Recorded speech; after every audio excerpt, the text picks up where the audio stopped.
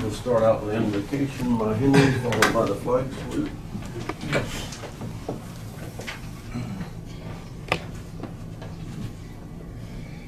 Lord Jesus, our Savior and Redeemer, with open arms and hearts, we welcome you to these proceedings. Satan, get lost and get out. You and your minions are not wanted nor welcome here. Our Heavenly Father, we humbly thank you for the blessings that you bestow on us and pray that you will continue your protection, your mercy, and your guidance. In Jesus' name, amen. Amen. I pledge allegiance to the flag of the United States of America and to the republic for which it stands, one nation under God, indivisible, with liberty and justice for all.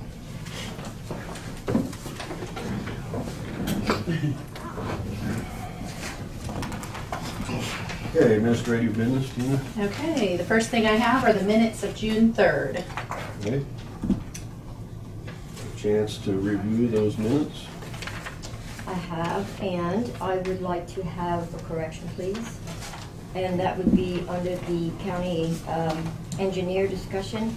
I'd like to have that one statement removed, second to last line. See what it says? Where he made the motion to approve the contract? No, where it says a licensed professional engineer in the state of Kansas. That's what he read. What who read? That's what Commissioner Becker read. That's the way the motion was stated. That's the way the agreement is stated. Okay, but it's not yet. I mean, it's an untrue statement. So, I mean, okay, so I guess you're gonna have to clarify to me. So the minutes are not actually reflective of facts, they're reflected upon only what is stated, right? Well, when Commissioner Becker made that motion, that's the way he stated the motion. Okay. So, okay. So you're making the minutes based on just what he stated, not knowing that that's not a correct statement. That's what the agreement said, so if it's not No, correct, the then agreement that's... doesn't say that. The agreement says that he has 3 months or something to become licensed in the state of Kansas. Okay. 60 days. Yes.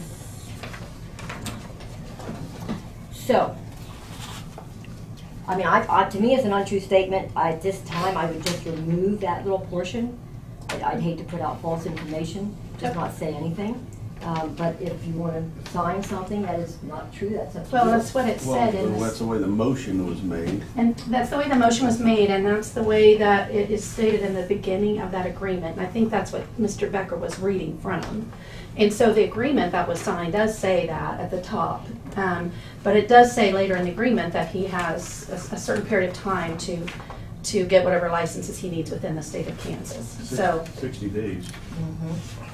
but that was the way that I'm to type the minutes. It's my understanding that the way the motions are stated, those are supposed to be, that's how I'm supposed to put them in the minutes. So omitting something that was said during the making of that motion, unless it's just ums and ahs and, you know, impertinent information. Okay, that's on you. Go ahead.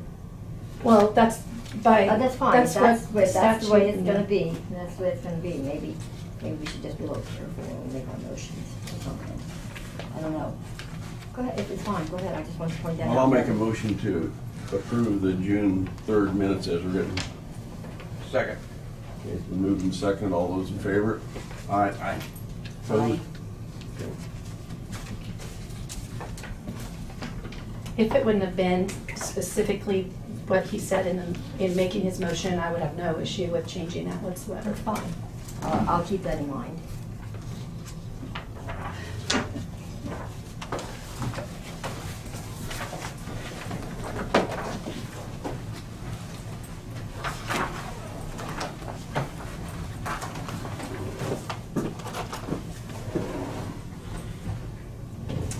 Okay.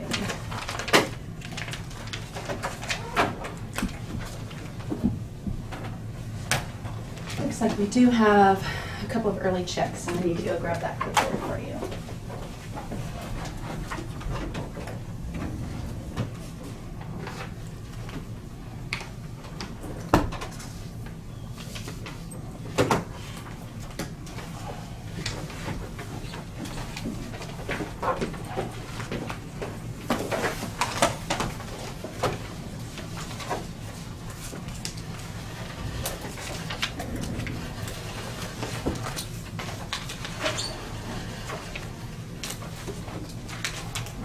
We have 9 pages here to sign. Non-early checks?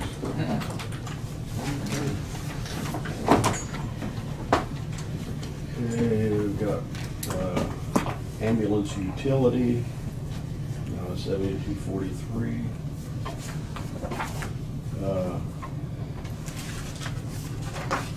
What is the parking lake? Those are the bluegrass event performer fees. Oh, okay, performance fee, okay. We have one for 200, another one for 500, another one for 200, another one for 525, another one for 300.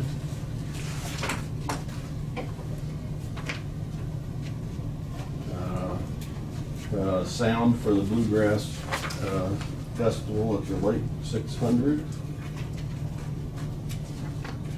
Another performance, 200. And another performance of 200. So most of them are in regards to the blue. Is that this weekend? Yes. Any questions on those? We've got quite a few performers. Yeah, they usually have 5 to 7.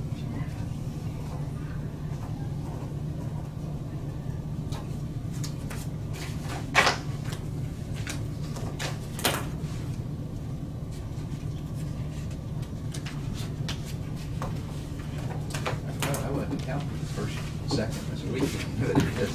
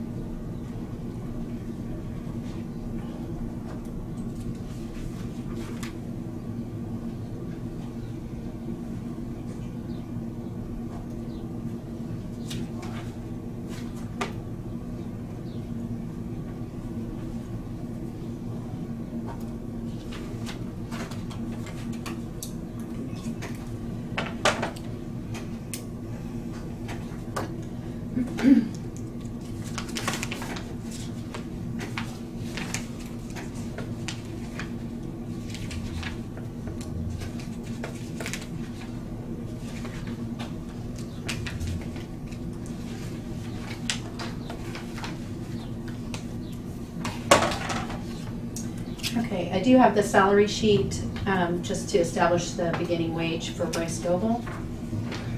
And then, just notes that he will have a review in 1 year, or an annual review. For Bryce Goebel, road and bridge engineer, new engineer with a 1 year review, initial salary, start of $6,667 per month.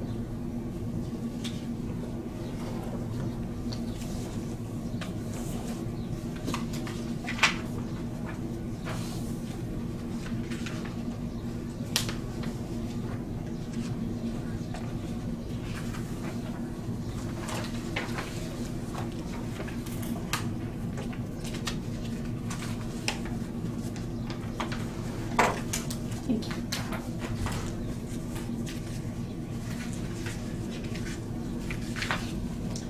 Okay, the next thing I have, what's in your packet is just the paperwork for the lease purchase that you all approved. And I just need the commissioner's signatures on two originals. Okay. This is the lease purchase on the tire cutting machine with the Marion National Bank.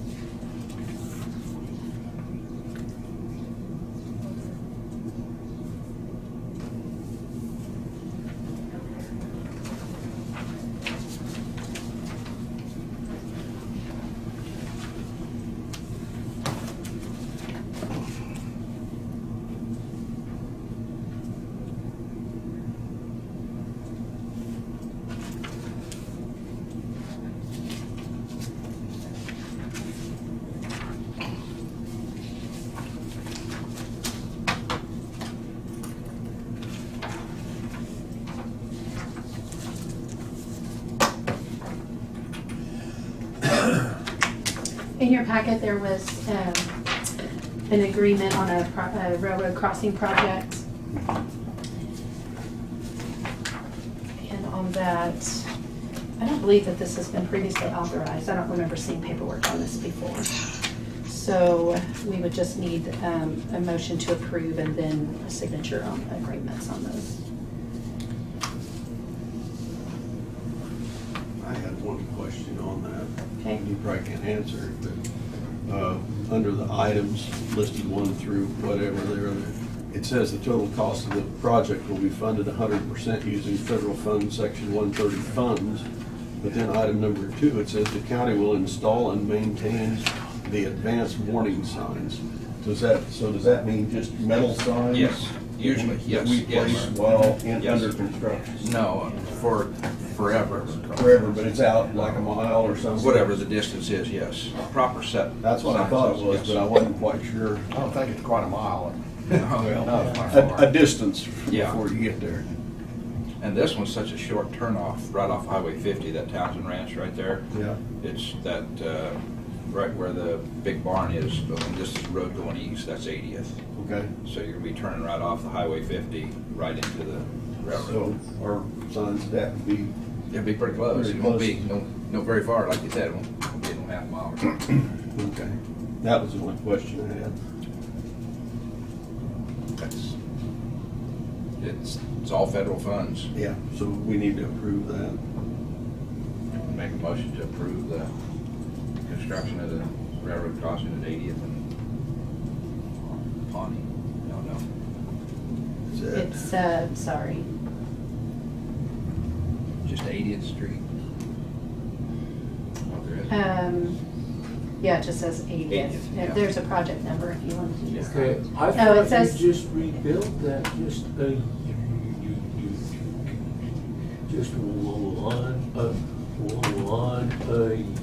year ago. This is all railroad. This is Yeah, probably this gonna is be the putting railroad gates doing down. the project. They They're don't- putting up, This is a Yeah. federal the project. railroad is putting up Gates, like staggered lights bar. and Cross all that, arms. crossing signals. Yeah. That's, do you see, There. They're doing it on all of them. Yeah. yeah. Make a motion, project number 57X-3056-01 for Marion County. All- I'll second. Okay, then moved and seconded, all those in favor? Aye. Okay, and there are 3 sets, and it looks like this just has chairman's signature.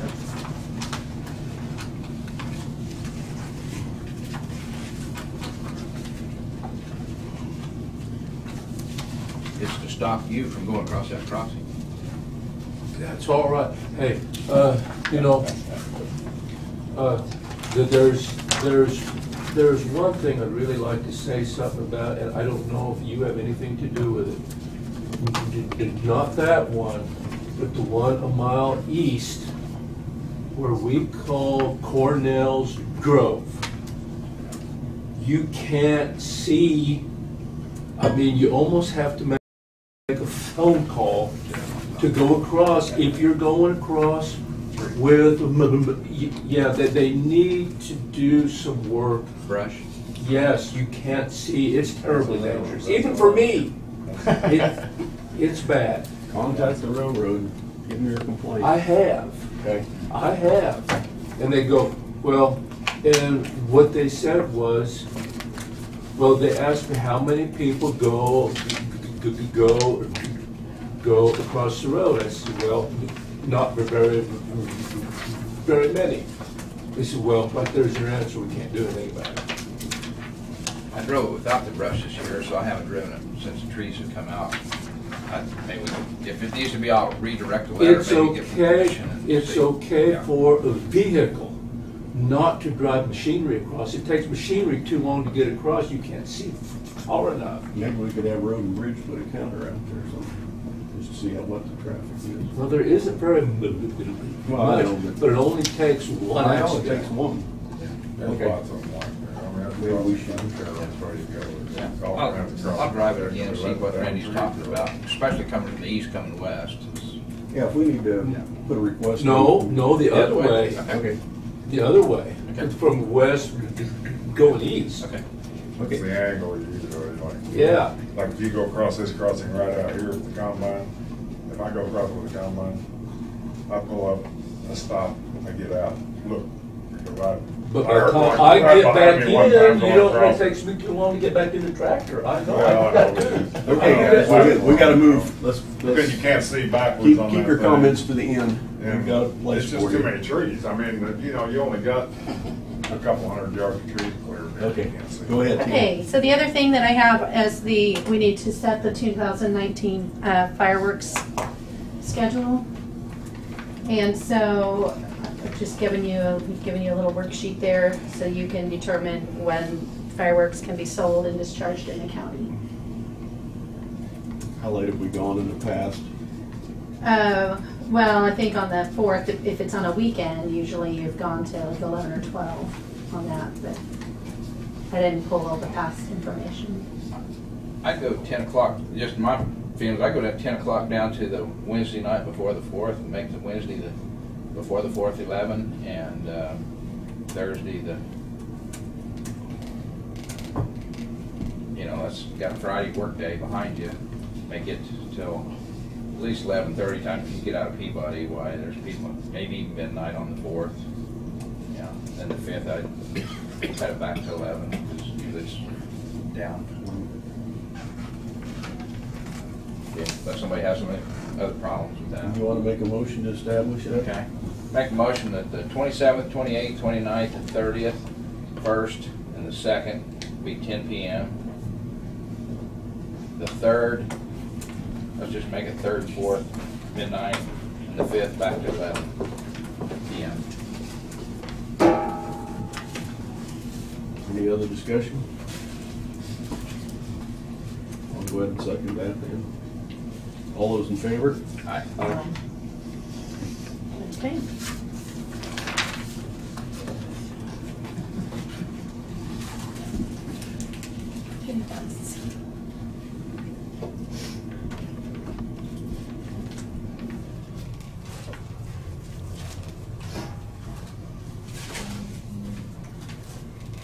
Okay, that was all that I had for administrative. Okay. Chuck, citizen request, Chuck Seifert. Come on up.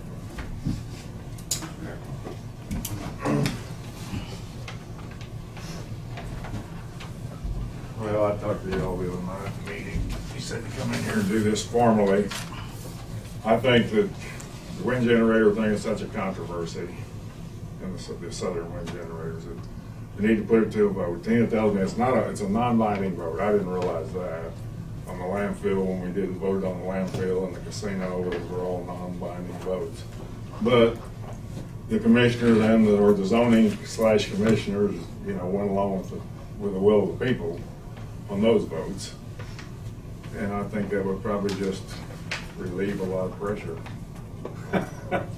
And people should go with the vote. I mean, that's what, if the people want it, okay. If the people don't want it, okay.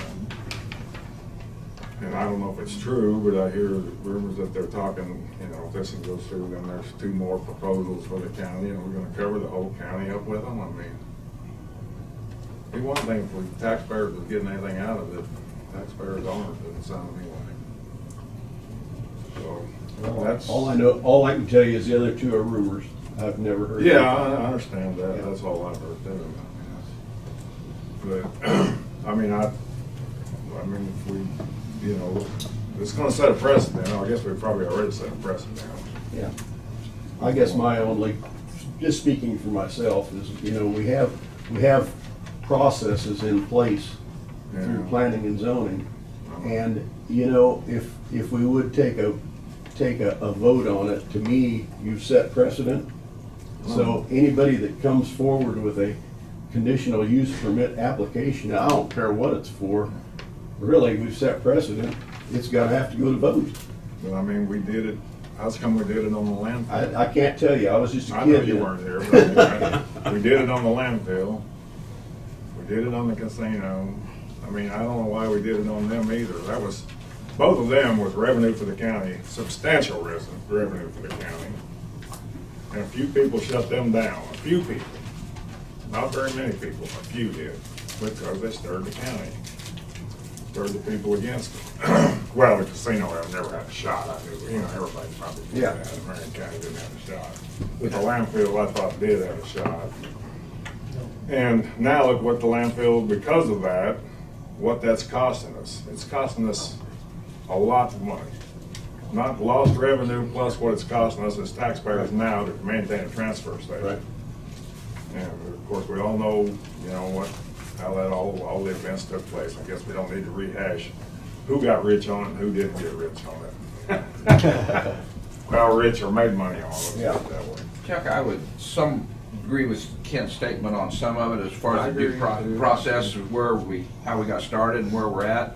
I voted for the first project to see, but we had a designed area where it was at. This has opened up some things since then. And time has passed 12 to 13, maybe 14 years even since this is wind farms within the county planning and zoning that when I got on the first time, they was working on the regulations already when I got on. But as what I just said, time has passed, and I think this past yay or nay, don't know what's planning zoning is going to say yet. Don't know what's going to happen here. But what I'm saying is, I think the idea of what you guys have suggested, bring it to a vote, is probably a thing for as soon as this project is over with, whether yay or nay. I think it's a time maybe that we commission stop and think, what do we want for the future of Marion County? And I think a vote is a good thing to see what the public wants for the Marion County, because I think it could be, we know that there's already agreements signed over in the west half of the county. We know that for a fact. whether it be the company that wants to go to McPherson County. We all sell things around here, just like cars. Yeah. And so I think maybe it's a good time, but I don't think it's good timing right now due to our due process of what we do for this. So that's just my feelings as of right now, Chuck. I'll just make that note there. And I'll say, Chuck, I agree with you. I think putting it to the vote of the people is a good idea because of the situation that we have down there is a lot different than the one we had up north. It wasn't hot and contentious up north like it is down here. And like you said, you know, what do you want the face of the Marion County to look like in the future? So, and the more you allow to go through the process, the more difficult even putting it to the vote is going to be. So I agree with you. I just think that would be a smart thing to let all the people have a voice in it.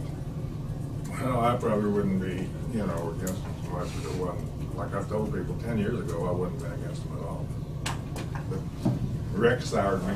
I'll just say the name, Rex soured me on them right there when the county, little old area zoned 4 wind generators 10 years ago.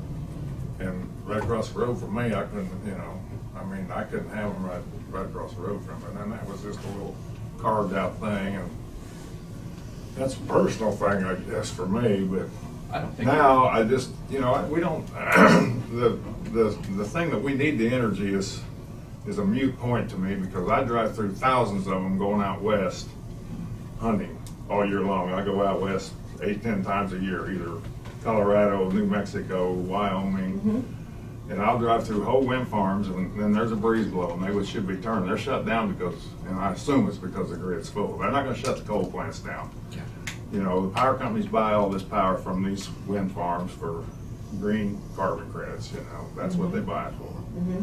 Because it's still the most highest priced electricity produced. I don't care where they spend it, how they spend it with their turbines. I don't care how they spend it. That's high priced electricity because of the maintenance on them and the initial cost of them for what they're producing. So I've been soured on them just because of that. And they have covered up that country west of here and south of here and north of here. I mean, it's saturated. I think one part of your statement that I agree with wholeheartedly is there's a different attitude than 11, 12 years ago. Yeah. On Yeah. I think that's. But that's basically all I want to thank you for hiring the county engineer. Hopefully that works out. Sometime when I have more time, I'll talk to you about trash and recycling. Okay, appreciate your input. Thank you. Thank you. Thank you, Jack. Okay, Bud here. Yep, come on in. Coming right around the corner. I'm always coming around the corner. I need another pallet of Dicam. Almost sold 2 of them last week, so. A lot of chemical this year. Yes. You Well, this- almost sold 2 of them. Almost sold. There's only 42.5 gallons left out of the second one up there, I see. so. We've had a pretty prosperous week on the Dicam. So I'm gonna just replace one for now. Okay, this is a chemical bid on dicamba. It's like we got 2 bids from Nutrien Van Dyst. Low bid from Nutrien, $59.29.20. You see the use of dicamba? It's staying about the same. I mean, we've had a pretty good run on it this year, but that's because the musk thistles are strange this year. Strange. They grow, people spray them, and 2 weeks later, there's new ones growing. So we've had Every trees. time you get a rain, you're gonna get more germination. And then when I went out Friday morning in the grader ditch out northwest of the county, and half a mile I pulled heads and chopped weeds. So, and it's one of them years that it's just gonna take over and stuff. But, I mean, the dicamba, you know, people like using it out in the pasture for the thistles and stuff, and it's a good herbicide for them. Okay, I'll go ahead and make a motion to approve the bid on the dicamba from Nutrien, now at $5,929.20. Second. Up goes Diane, go ahead. Diane got it. Second. Okay, moved and seconded, all those in favor? Aye. And another thing I wanted to point out to you too, I run across about 6 bull thistle plants out there while I was doing this. And I've had to report that we have a pretty good infestation on the northern county line. I haven't been up there to look yet, but the aerial sprayer out at the airport has asked me about the bull thistles, and I told him that that's county appointed noxious weed, you know, if you want it, but we need to keep an eye on it, is all I'm telling you. But it's I don't it's still not considered a No. noxious weed by the state. Now, I don't know why. But Well, it's on the list, but it's county option, is what it is. So if you get an infestation, then you guys have the authority to make it Marion County. So we noxious. have it on our noxious list. It's on the 12 weeds that are state noxious weeds. That and multiflora rose are the 2 that are not on, you know, they're a county option, is what I'm trying to tell you. It's county You're option. talking about the wild rose, Yeah, multiflora rose, yeah. whatever it's called scientifically. Yeah. Is that the Well, pink? scientifically, it's a different name, but that one's too long for me to remember. So. Is that a pink rose? It's a white flower, yeah. I've seen all different roses out in the country, you know, so this one here would be, if we had it, we'd know it. It would be spreading faster than any of the other roses we have growing wild out in the country, so. So, but on private property, what do you do there when you have an infestation? Because I was gonna tell you, as I was coming in today, I noticed just south of Pilsen, Pilsen, did you notice it over on the east side? Horrible. Yeah, it is. And what do we do about that? Well, I send out letters, tell them to try to get it done. Last year on that property, we went in and took backpacks in the wooded area to spray because the gentleman told me he sprayed that area. Now this year, he hasn't even touched it, and I've received a phone call from the neighbor to the north wanting to know, and I said, well, I'm on him. I have you know, the means that I have to go through. Is that a pond area there? It almost, it's just Just a feeding area where he feeds Gosh, cattle. they're up in bloom. Oh, yeah. They're just, Oh, yeah, they're it just, take all of us here in this room a month of Sundays to cut all Yes. blooms. yes. I mean, So- I don't know if anybody, I've asked people if they Used to could be they go would in there and just go spray for us. spray 'em. Oh, you said you tried that. I've tried, nobody goes in. I mean, you know, most of the people who spray, they have the big rigs, you know, or a pickup, and then it's gonna take a 4-wheeler, you know, with a tank on it to go in and spray, because we, So it used to be in the old days, the county would go in and spray Mhm. for things like that and then assess the bill to the property owner. right, We can't do that anymore? We can. We can? Yeah, we can. Well, We've even done some aerial we spraying. probably need to look at that because, I mean, that's pretty ugly. right.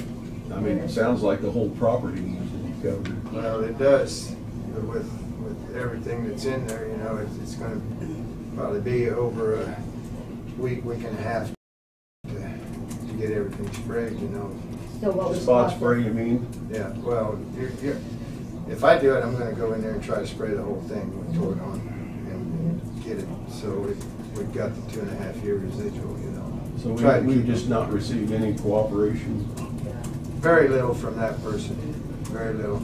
Ever since I've taken this position over, I've sent him letters, and last year I just finally decided we'd go in there and spray with backpacks, and it took us 3 days to walk that eastern part that's in the woods, and we didn't get them all, but we got a pretty good kill, but this, like I said, this year's a totally different year, so, Aren't they a 2-year plant?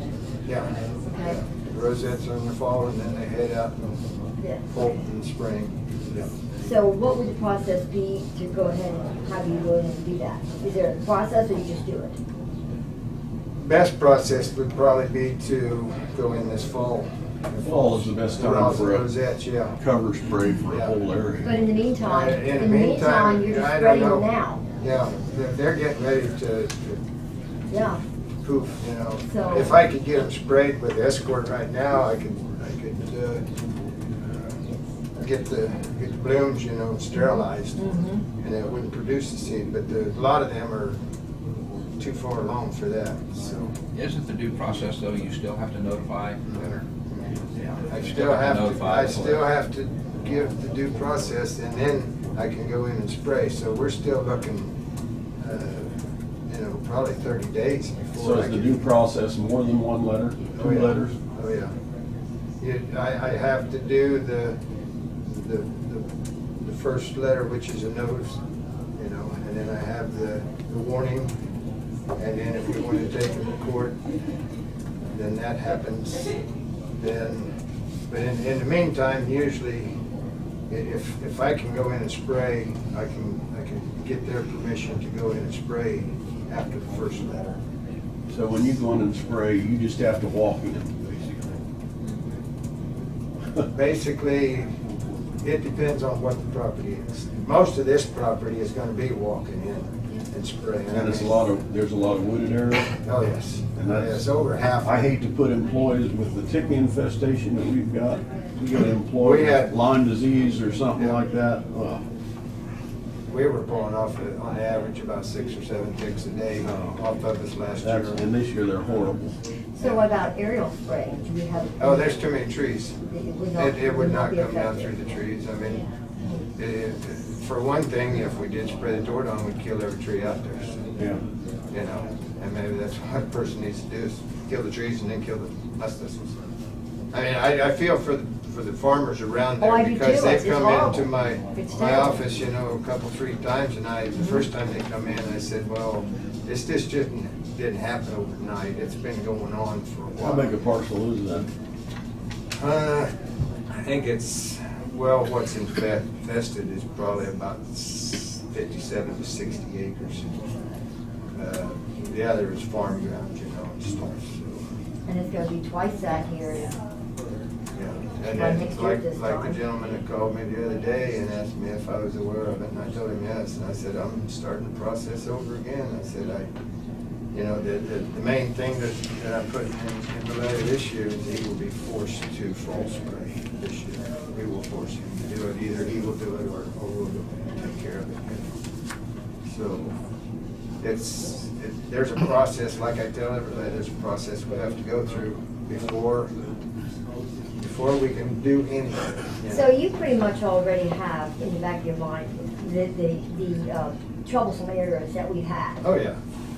And they're probably still active today, am I right? Actually, I mean, maybe most- some have been cleaned up, but. Most of them that I have had problems with that was really complained about, they are being taken care of. The people, I was getting ready to do a force spray last spring, northeast part of the county, and the gentleman went out there and had it sprayed himself, you know, aerial spray, and he got a good kill. And of course, I told him to keep an eye on it and go back last fall and check it out. And all in all, I had a few that have tried to buck me on it, you know, but they find out I don't give up real easy, so I stay on them, and so then the cooperation is turning around. But you know, since they realize that the chemical is available at a decent price to control them, and then they okay. I think it would be good if you kept sending the letters, even the ones that are working on it. Oh, yeah. Just so they don't lax Oh, yeah, up, I do. because they take over. Yeah. And that way then, if we have to go in and do something, we don't have to wait until the next season. We can just act. Well, see, most of these that are growing now are probably seeds that could have been laying there for 15 or 20 years. And they just decided to germinate, you know, that they're liable for 20 years or better. You know, they can just lay there dormant. Yeah, the wet year will bring them up. And like I said, this year has really been hard on us, because a lot of guys say, well, we've sprayed, and 2 weeks later we go by and, well, did I miss that one? No, it's just something. And then with the grass this year being so tall, the guys aren't able to see them until they do pop their heads out, and then it's, oh my, you know, so then they're out there pulling heads and spraying or chopping. See, and that's the best way, I think. That's what we do. Yes. We're out there, we pull the heads, and then we dig up the plants. I mean, you know, and then we'll, sometimes if we can't do that, we will still pull the heads and then Right. spray. Oh, yeah. But we always do 2 things, and boy, I tell you, we don't have hardly any facility anymore. But it took us several years to get to that point. Oh, yeah, it takes a few years to get there. You can't just, But just spraying and spraying and spraying doesn't seem to be near as well, the effective. trouble of it is you need to, the chemicals need to be rotated. You know, weeds become dormant to the, Or immune you to know, it. immune to them. And then, just like that one that was out east of town here, it was a morphidite. I mean, it had been immune to the chemicals, so they changed the chemical and they got it eradicated. But it was a wicked looking plant. There was 3 of them out there. Really? Yeah, I have pictures of them hanging on the wall up here at the office. But yes, I'm aware of that problem, and I was gonna bring that to your attention later on as soon as I started the process. Keep on, I guess. Yeah, that's all I can do. I mean, Is our four-wheeler still up and running? oh yeah, it's still around. Yep. Okay. Yeah, in between the lake and us using it, you know, they asked me if they can borrow it, so I let them use it. You know. They spray with it? Yeah, they spray around the lake with it and stuff. So, and then we use it when we need to, you know, and stuff. You get in those wooded areas, you better be on one of those, or you're gonna, like you said, you're gonna be covered up with Well, this year, even in the wooded area, the grass is probably Yeah. 3 foot tall now. So, you know, and that's what's the hard thing is you get, because Friday when I was chopping some, there was anything from 18 inches to 4 foot tall, you know, or 5 foot tall. The 18 inches, but they're not bolted yet. They were getting close, but they're not, you know, and that's the trouble. Happens when they're 18 to 24 inches tall, you just mow them down. If they're not seeded out, that's one form of control, but it's not eradication. Because if you don't get below the ground level, they will resprout out of that little bit Out of what's left. of what's left above ground.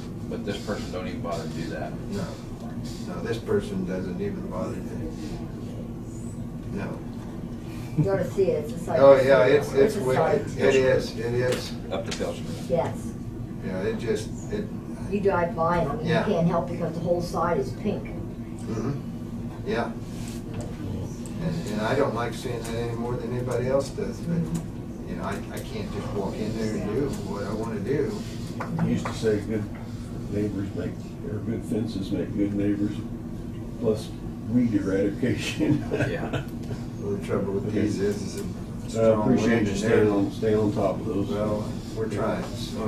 Sounds like the process needs to start pretty quick like this. It already has. I mean, I had him, I thought he had it last year, you know, that he was gonna go out and fall spray, you know, and I didn't get a chance to check up on him, and I should have. But, like I said, these weeds might be out of new seeds, you know. Do you have Because- like some kind of file or tickler system so, you know, it'll remind you, oh, I need to send this guy a letter this fall? Oh, yeah. Yeah, I've got that. Not only do I have it there, but it's Okay, up here too. okay. So, anyway. All right, thank you, All Brad. right. One other thing, Yes. is Roger Holter's back this week. He was on vacation all last week. Okay. So I want to stop in and talk to him and give him the engineer's name up there and stuff that happened. So Okay. so they can work back and forth. You need that information from? Yeah, I'll get with you this I'll get- afternoon after I get I'll out of get here. it. Okay, that'll work, thank you. All right. That it? Okay, is CDDO here?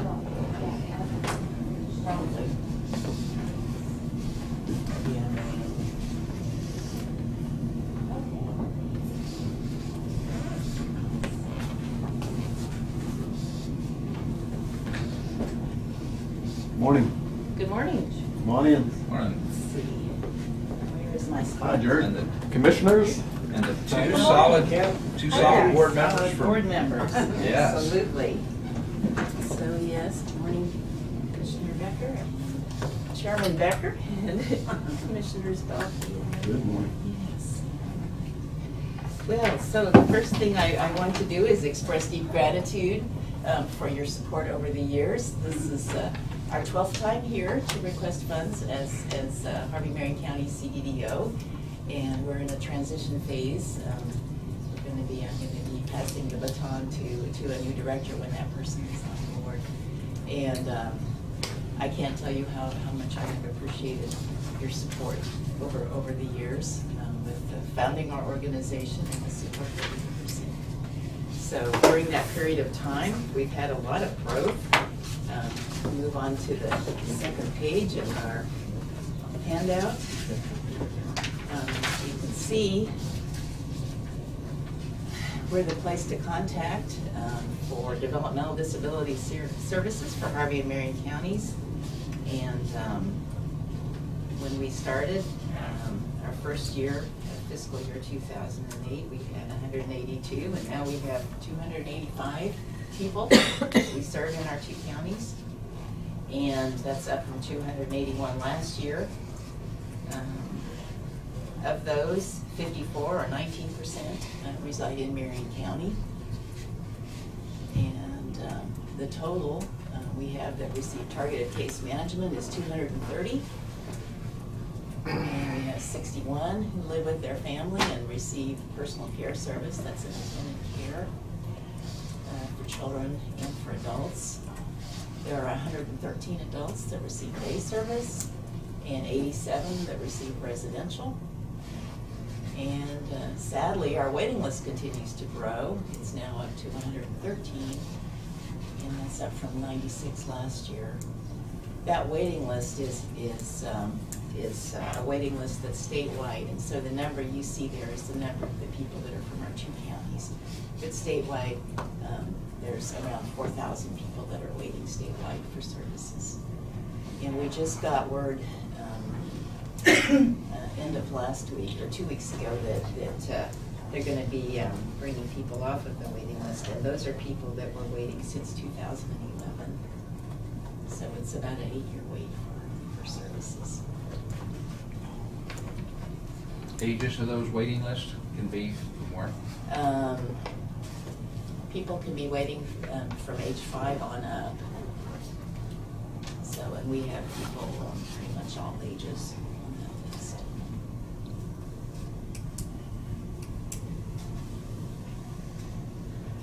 So, that's kind of what those numbers look like. In terms of the money that we get to do what we do,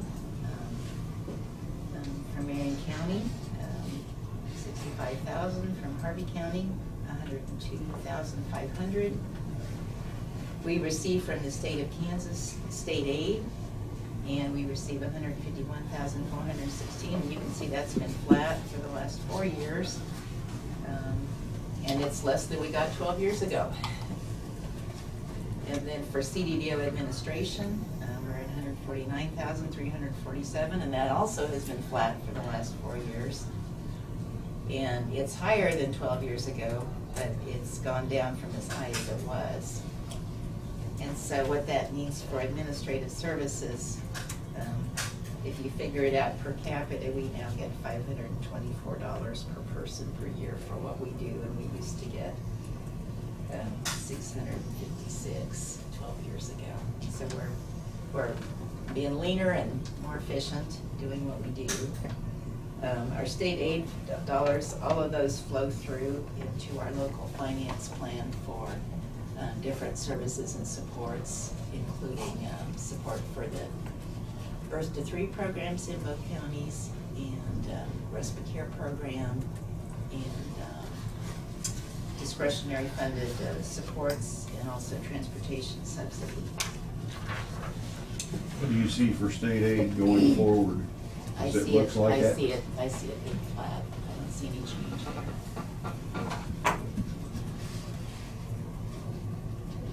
And then if we look specifically at things that have happened in Marion County as a result of investments, we processed new applications for 24 people, and there were 6 of those from Marion County. We do random draw on-site quality assurance visits every quarter. We did those for 16, and 2 of those were for people in Marion County. And we continue to support a family that lives in northern Marion County for transportation expenses to bring an adult to a pickup point to meet the bus for day services in Newton. One family in Marion County received respite care through Trinity Heights respite care program at no cost to the family. And there was a youth on the waiting list that received attendant care in a family home. There was an individual that's not eligible for hand care that got case management services. And we subsidized transportation expenses for 9 people. And 5 of those 9 were self-directed services. Self-directed is a model in which, rather than picking a company, usually a parent or guardian decides to be the one who hires and trains the staff. And then you work with another company called a financial management service that does the background checks and the payroll. So it's a way to have more direction, more choice of who works with your family member. Last year we covered tuition costs for 2 adult interns to be in the Tabor College Project Search Program, and we're going to do another commitment this next year for an adult intern to be in the program. Then I want to take a little bit of time to talk more about that program. Are you familiar with the Tabor College Project Search Program? Yes, I was a mentor. Okay, wonderful, wonderful. This is one of the most exciting developments I've seen in Marion County for people with developmental disabilities. Since I got started, I heard families talk about how much they wanted their children to grow up and have a future in Marion County and not have to be shipped to another county or move to another county to have services and supports. And so this was really parent-family driven, and there were interested families who approached the Northview Developmental Services Endowment Foundation for funding. They asked for a startup grant to start a project search program in Marion County. And this program is unique in that it provides immersion learning in the real world business setting to learn work skills. You know, you could go, you don't learn how to do a job in school, okay? None of us learn that. You learn work in the real world working. And for people with developmental disabilities, that part of learning is the same. You can go to a sheltered workshop, but that's not the real world. So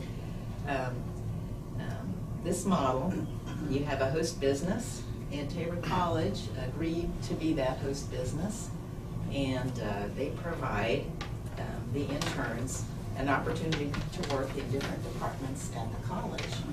And there is a special ed co-op teacher who is the project search instructor. That teacher meets with all the interns at the beginning of the day and then at the end of the day. And then in between, they're in their internships, learning work. And they work in maintenance, in food service, in the materials management program, in the athletic department, in the library, in the historical library.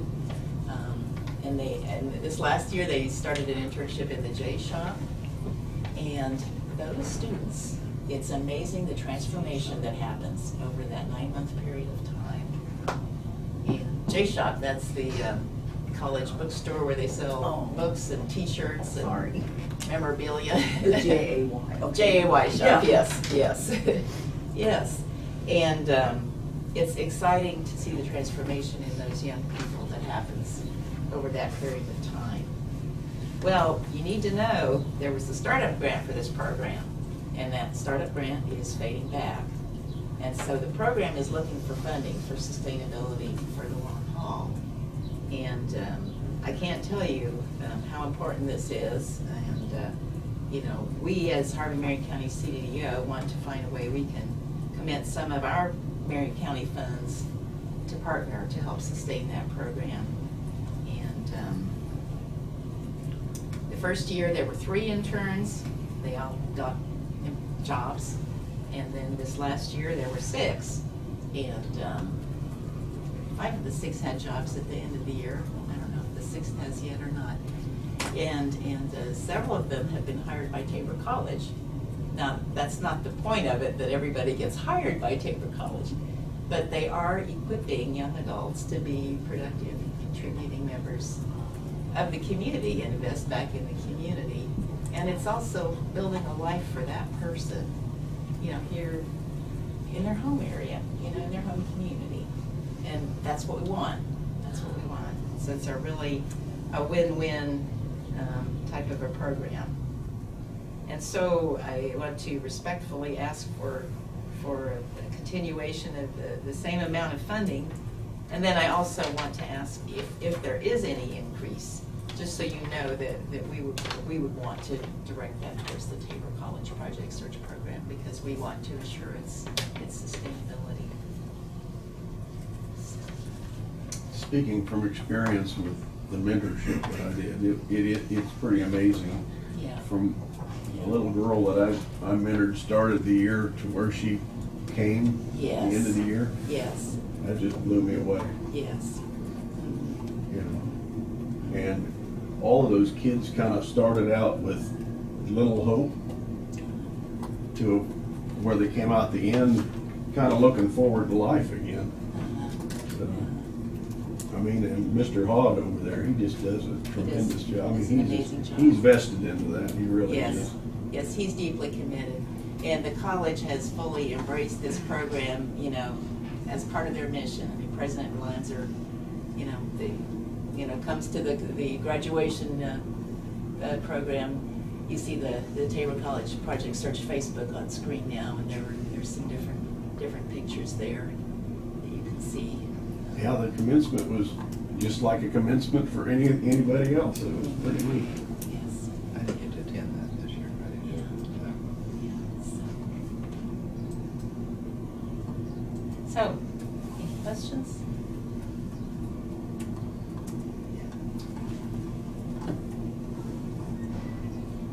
I have enjoyed coming back to the board. What I've seen is progress in the board since I left. This program is one of them that you're talking about, Kent. I too got to go over, we had a they had a little program for us, the board, and what I seen in the kids was excitement,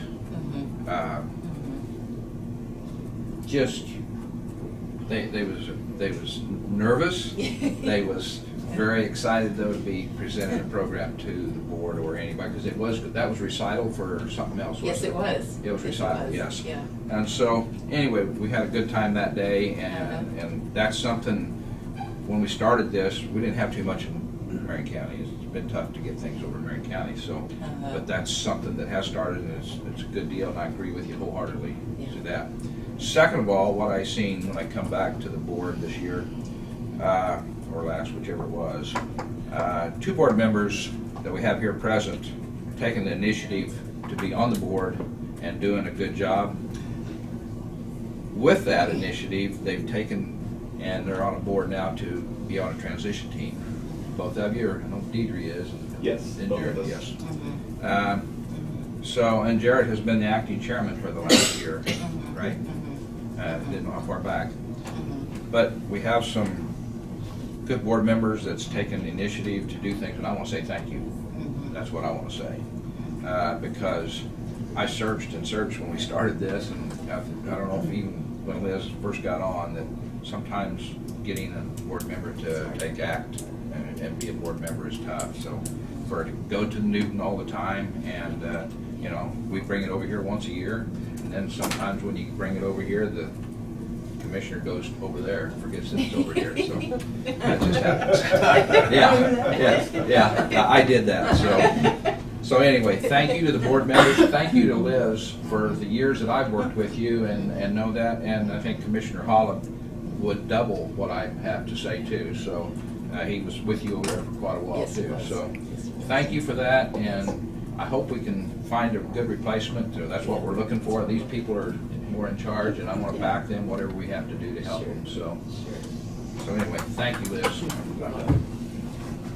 And if I could, I just publicly wanted to thank Elizabeth. She's the go-to person in the state of Kansas. She's a very, very respected person throughout the state. And so for us to try and fill her shoes is going to be a very, very tall task to fulfill. And also with Project Search, just publicly, you can't thank Tabor enough and President Lancer for allowing this to happen. The interaction between the Tabor students and these interns and the skill sets that they're learning and being productive in society. I mean, how could you ever ask for anything better than someone being productive in our society with jobs and that kind of stuff? you know, they get that shirt and just that smile that puts on their face, and to see how they grow from the beginning of the year. They look down at the ground when they talk to you. By the end, they're looking at you. When they do the presentation, one of them went on for what, 45 minutes? Yeah. Just, you know, and it's just such a blessing to see these people grow and become a productive part of society. So anything you would give to keep this program sustainable, we would greatly thank you, and we greatly thank you for what you do currently. So I just would like to thank Elizabeth for the wonderful job she's done, and like Jared mentioned, she has been there a long time with the turnover through the state. We were able to, through Elizabeth, provide consistency, and it is going to be hard to replace that. But I think the board, I've been on the board now for 2 terms, because mine ends actually, and the growth, like Randy said, in the board, I think it's become a lot more active. The members are more active and proactive, and I really had a good experience.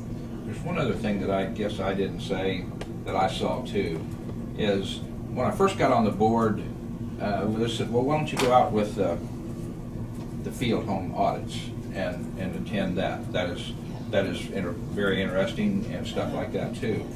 But to see what I saw the other day in the presentation, this recital that we went to, I saw the other kids helping their own. Yes. Now that is something that is, it's me. There was some, they was holding up posters and they needed help. Some of the others would jump up and hold them for them. And so it really, what I saw, that was a community out of that program over there in Hillsborough. So yeah, there's no doubt in my mind, even though I know there wasn't no student from Hillsborough there this year, was there? There was. Yeah. There was. There were There were at a least couple of them, I 2. think. Two students from Marion, Marion Florence and Hillsborough. Okay, Yeah. yeah, that's right. Yeah. Yeah. But they're from all over. But anyway, Yeah. one was from Texas and or Oklahoma that I was going to go back to Oklahoma as soon as the program was over with and stuff. But it was a good deal. But I saw the excitement of helping one another, and I think that's a plus. Well, and just their ability to present, Yeah. like Jared said. I mean, the board can be intimidating for anyone, and I was so excited and proud to see how they handled that. Yeah, I know in that graduation, of course, they had it in that huge auditorium. Yes. Those kids were pretty proud to stand up and speak in that big They auditorium. were, they were. Very true. I'm done. So the funding that we provide for search, that's included in the 65,000. Yes, yes. And do we know how many interns are going to accept or have applied for the coming For year? next year, they've accepted 3 so far, and there's a couple of other possibilities. So they're looking at a class similar to, I think Could be 5 or it'll be 6. similar. Yeah. Yeah. And some of them are high school students that are on an IEP. They're still in public school. right. And then this program also supports adults up to age 30. And so that's where we've partnered to pay what they call a tuition fee, because they're not eligible for school funds, Right. for categorical aid or the funds that the special income. So we know at least one. Right, So at least that'd be one will funded be an that way. adult, yeah. Do we know what the program is cutting back is? I mean, do we see I don't see it in the report what it's, I have to go back on those sheets, what the program cost and what's going to be cut back out of it this year. Oh, what, from the Northview Board? Yeah. Okay. I'm I gonna believe defer to Jared for there. fiscal year 2020, Dr. Shepard from the Marion County Special Ed Co-op is the administrator. He's the go-to numbers guy, and I believe he told me that it's a $70,000 a year to fund it, And I believe that Marion County Special Ed will have to come up with $27,000 for fiscal year 2020. And then next year it'll cut back even more. And so, yeah, where to get this money, because, you know, the state and that kind, you know how they're cutting back and money is tight. So that's our concern, is raising the money to keep this, you know, going.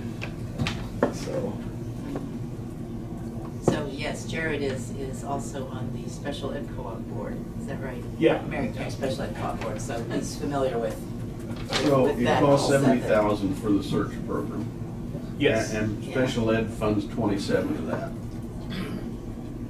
So where's the rest coming from? From Northview Development, Yeah, the grant. the It was a startup- 5-year the startup grant. And And it every year it backs off a little. it backs off a little? Yeah. You know how much it's gonna be backing off for 2020?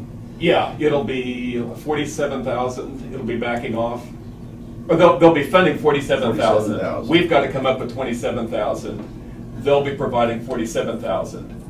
And then in year 4, it'll back off even more to 0, unless, you know, they're able to come up with some funds or do something, reallocate money to that. So that's 54,000 and it costs, that's 70,000, so you got 16,000 there that you have to basically come up with.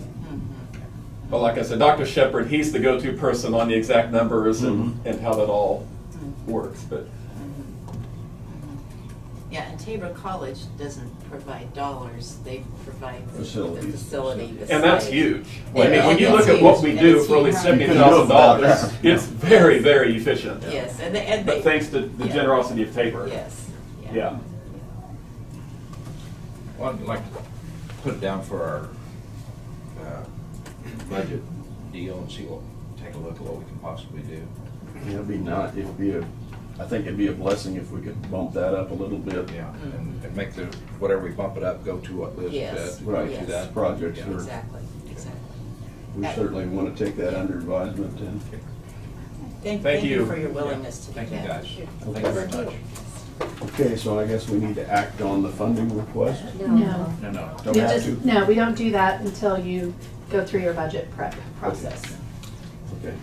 Well, thank you for updating, thank you for your service. You're welcome. Thanks for coming. Tremendous Thank honor. you. Thanks for your time. Yes. Yes. Thank you. Thank you, Thank Liz. you, Randy. Have a good one. Yeah. Be good. Okay? Thank you. We'll work on getting you a replacement so you can go off to the greener pasture. Yes, that's right. Thanks again.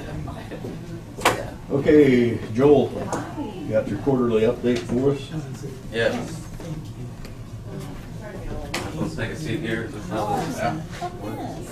Joel, I stopped by one day and she wasn't in the office, so there you go. Glad to meet you. Nice to meet you. And again, welcome. Thank you. Thank you. So I'm not exactly never done a quarterly update yet. So if there's something that I miss or don't speak on, please ask questions. I'm sure you will. Okay. But first, I'd like to say that how blessed I was to come into Marion County and have the staff and support that I do have, not only in my office but just throughout the courthouse and everybody that's involved. So coming into a job like this, you don't know who you're going to be working with exactly and how well you are going to be supported. But I would like to thank everybody here at the courthouse as well as my staff. They do a good job. And so, looking at, I think probably you're wondering where we're at as far as cases that have been filed. As a year to date, we are a little bit down with what our criminal cases have been filed. Last year, they filed 285 criminal cases. Right now, we are at 89. So we are down, but I think that is partially due to a little bit of the traffic jam that happened, having 3 county attorneys be in the office this year, some of them just not being filed. And I think people kind of putting things off until whoever it was that was going to get the new county attorney position came in and get into that person. So, yep. So I have a number of cases that are still waiting to be filed that are sitting on my desk that just need to be reviewed and then be filed. So those numbers aren't exactly as accurate as they probably could be, but I don't think that it'd be exactly half. But as we know that when summertime comes, summer's a little active and criminal law, so I imagine those numbers will be jumping up a little bit as well throughout the summer.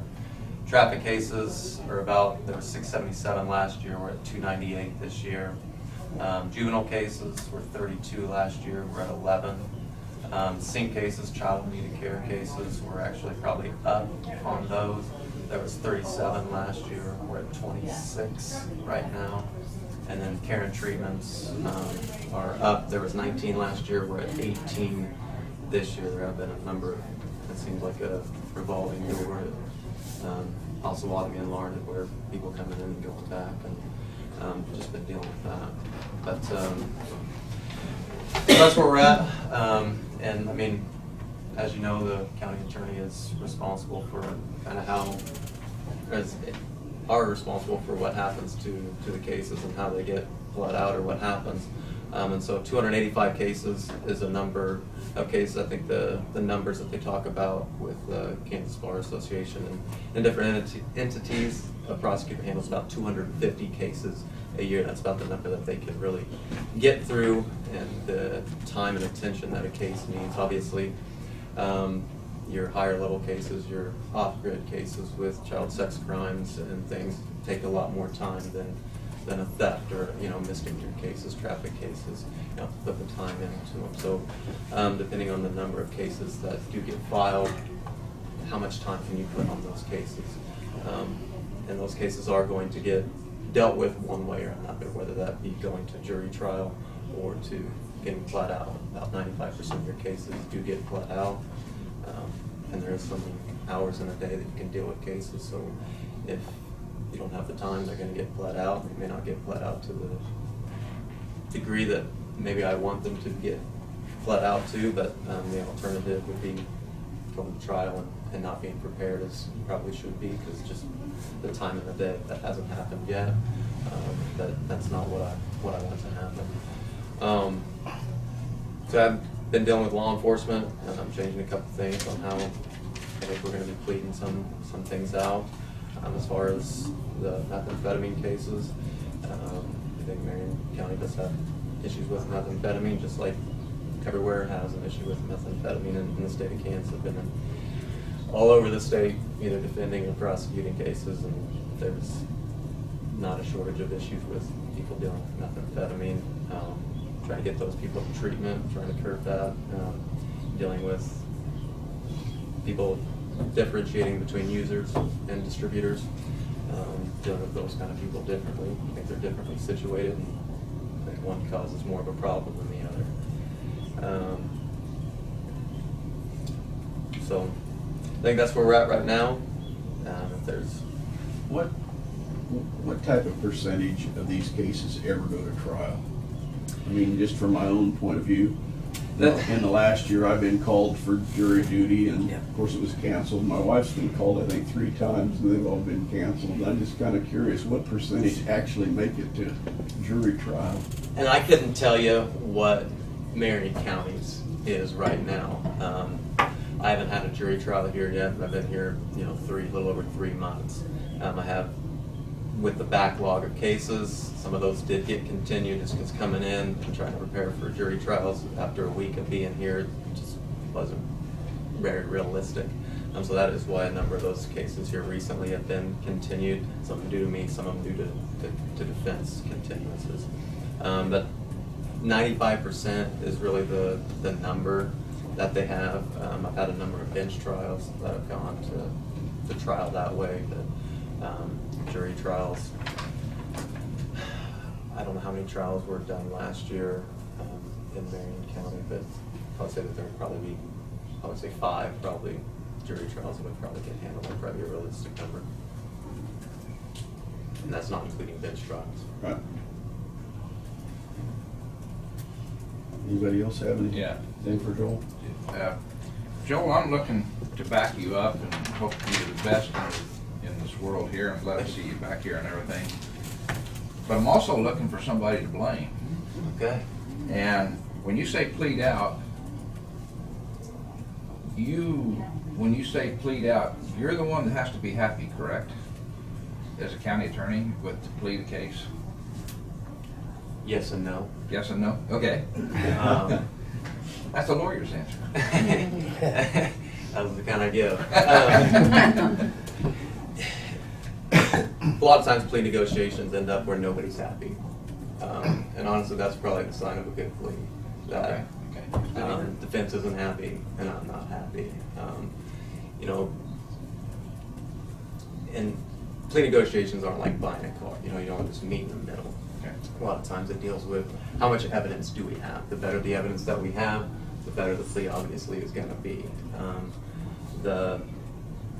You know, and I'm not saying the law enforcement did anything wrong. I'm saying the amount of evidence. Just some cases you just don't have the evidence for whatever reason, and you've got to not give as good a plea that you want. You know what they did. I know what they did, but can I prove that beyond a reasonable doubt at trial? And beyond a reasonable doubt at trial is a very high burden. And so I've got to look at that. Do I think I can get that? Just because I don't think I can get that doesn't mean I'm not going to go to trial, but that's going to be how I deal with pleas. And just because I know somebody did something and I plead it out, I'm not going to be happy that I've got to plead it out, but that's kind of what I've got to do. One thing you did say in that same token that you was talking about is plead out, how much it costs the system to process a case.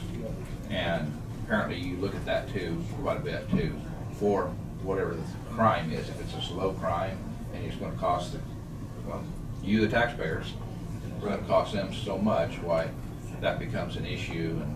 And so I understand that. It's just, it's all part of the things that you look at to plead a case out, because that's the ones that get criticized quite a bit in the public is, well, they just let them do this, let them do that. So. Right, and it is, I mean, it's not, that's obviously not my main concern. I don't want to say that I don't care about what taxpayers do, but that's not my main concern of what, you know, if the case has to go to trial, it's got to go to trial, whatever that may cost. It's, prosecuting crimes is not a money-making business, as you guys know. Yeah. Well, thank you for your answers as far as I'm concerned about that. Yeah. Thank you, Joe. Yeah, thank you. Look forward to working with everyone. Good.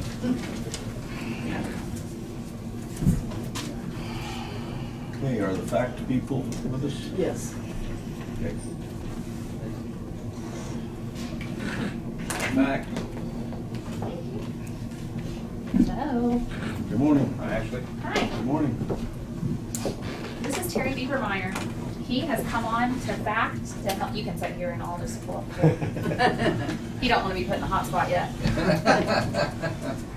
He has come on to FACT to provide overall leadership and write the grants so that I can help more with marketing FACT and also with our Substance Abuse Prevention Coalition, because I can do that with little office time and still spend time with my family and my kids.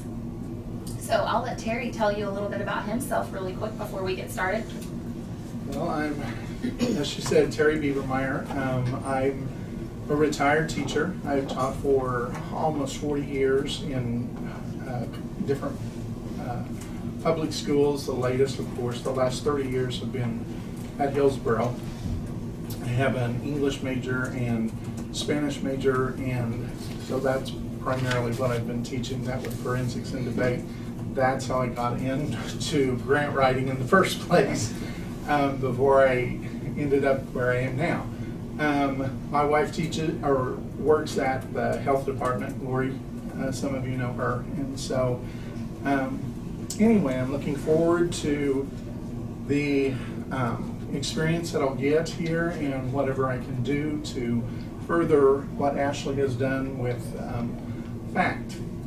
And so anyway, I'll turn it back to her because at the moment. So we have a couple different things.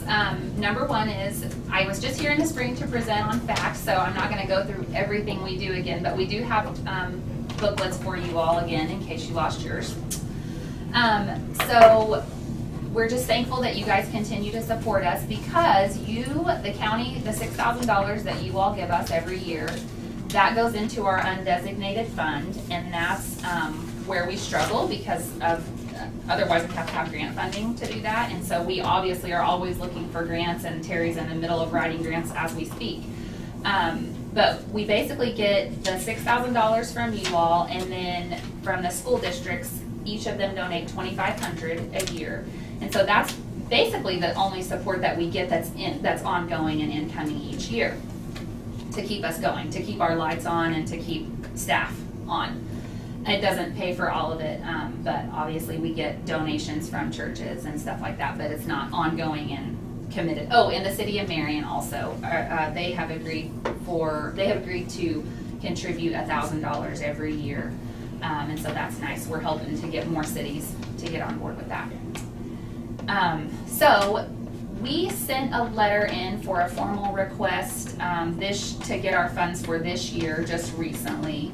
So I'm just hoping that, I don't know really what a formal request is, but I'm hoping to do that for next year, for 2020, so that we can be secure in our funding for the $6,000 is what we're hoping to keep.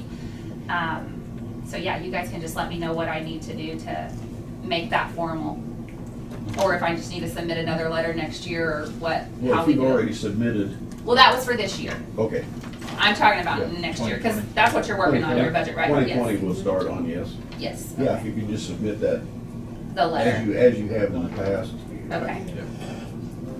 Usually, once they consider the budget and they set the budget, they would make a formal approval of that. So just like in January, we would send the letter Yeah. over? Okay. Yeah. So remember that, in January, we'll send the letter over.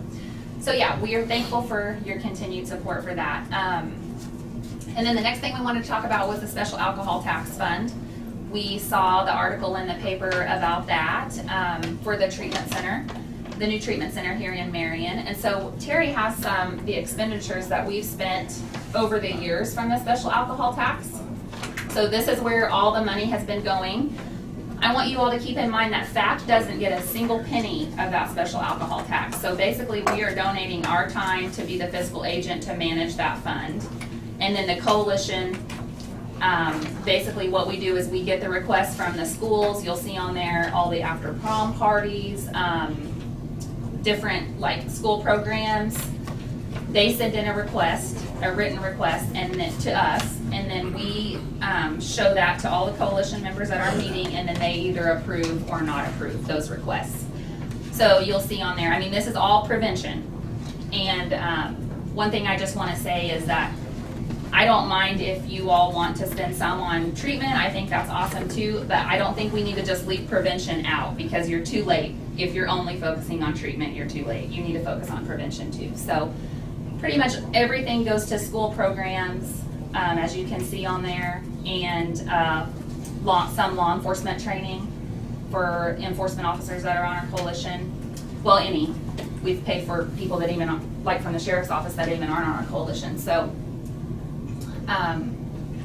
yeah, if you can look at that over and see if you have any questions, but that's what's coming out of this fund, and that's what will, would need to continue to be funded somehow. So.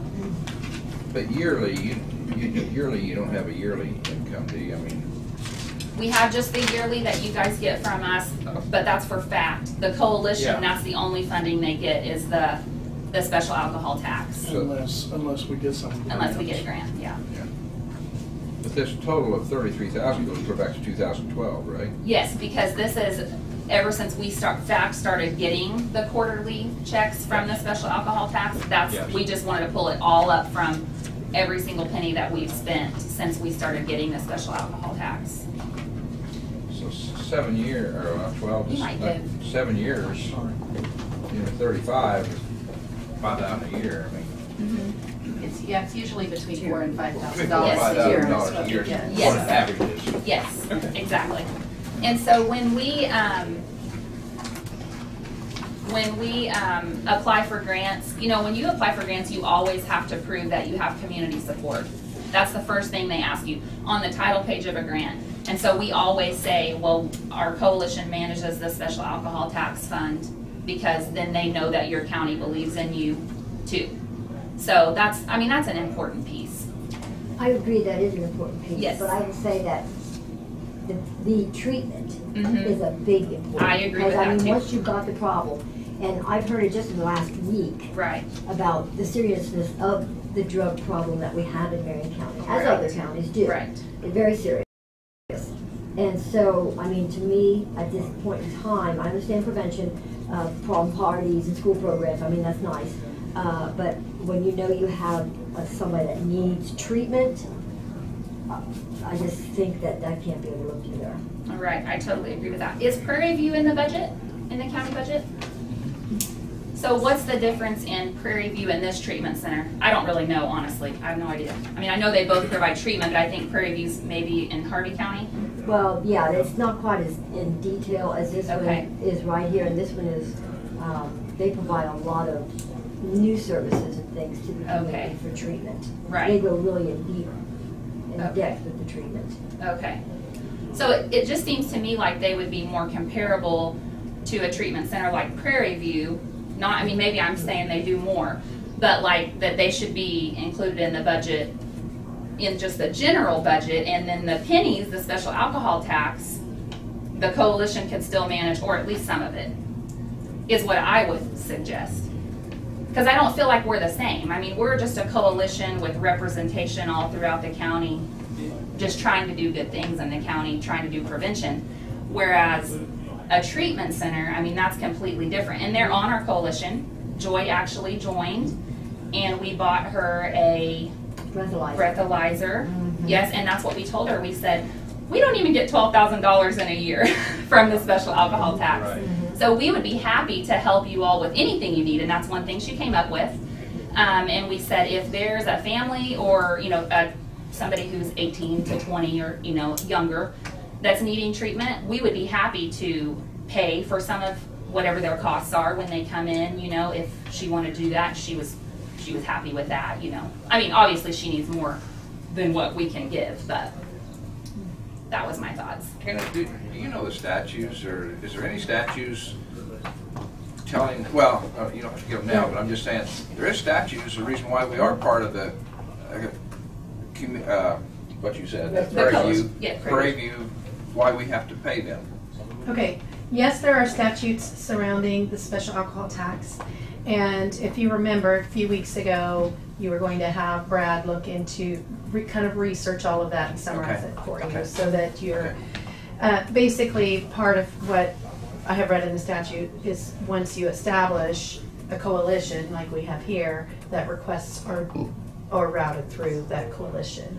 And so, and I know that, well, perhaps that was in 2012, but it's been quite some time since you, as a commission, took a formal action to have FACT administer these funds. Yeah. And so Brad was going to look to see if you wanted to make changes or what that structure needs to look like if you were to change your method of allocation, what action would have to be taken. Well, I guess I forgot, but I asked that question when I come on this commission, and Carol was here, of why we had to pay Prairie View and, at that time, Northview. It was not Harvey County CDDO, it was Northview. And so there were statutes pertaining to what? To funding the mental health organization? Yes, yeah. And I was thinking it was also with relationship to alcohol, the reason why Prairie View was funded is the reason why. That could be. I don't know initially how that started, so I guess I'm not aware of that. Well, we'll talk to Brad when he gets here or whenever and see if there's, because there was some reason why that we had to fund both of them. When I first come on the board, I asked that question, and then it must have been answered, and apparently I've forgotten. So we need to find out why, again, that we fund what we do. And I know it's not in the past as far back as you went there, Randy, but I know since I've been on the board, we haven't had a treatment center here in Maryland, an actual treatment center, was now we do. And I do know that the statute does also reference treatment centers that are required to have some funding as well. This is why I was thinking Yeah. the Prairie View was why we paid them. That's why I was thinking that, not only mental health, but alcohol. And that was the treatment center for, That's why. designated for. Yeah, Marion designated County. before all of FACT or any of them. And I think that's the reason that was presented to me at that time. That's why I say, you know, it's good to find out what exactly is. Yeah, that could be right. Yeah, that's all right. Okay, well, I guess that Brad is going to be checking into that. Okay. So, but, yeah, go ahead and make your request. So yeah, we're just hoping for our coalition to keep managing that fund. Obviously, we hope that you all believe in our coalition, and we'd be happy for any of you to join, come to our meetings.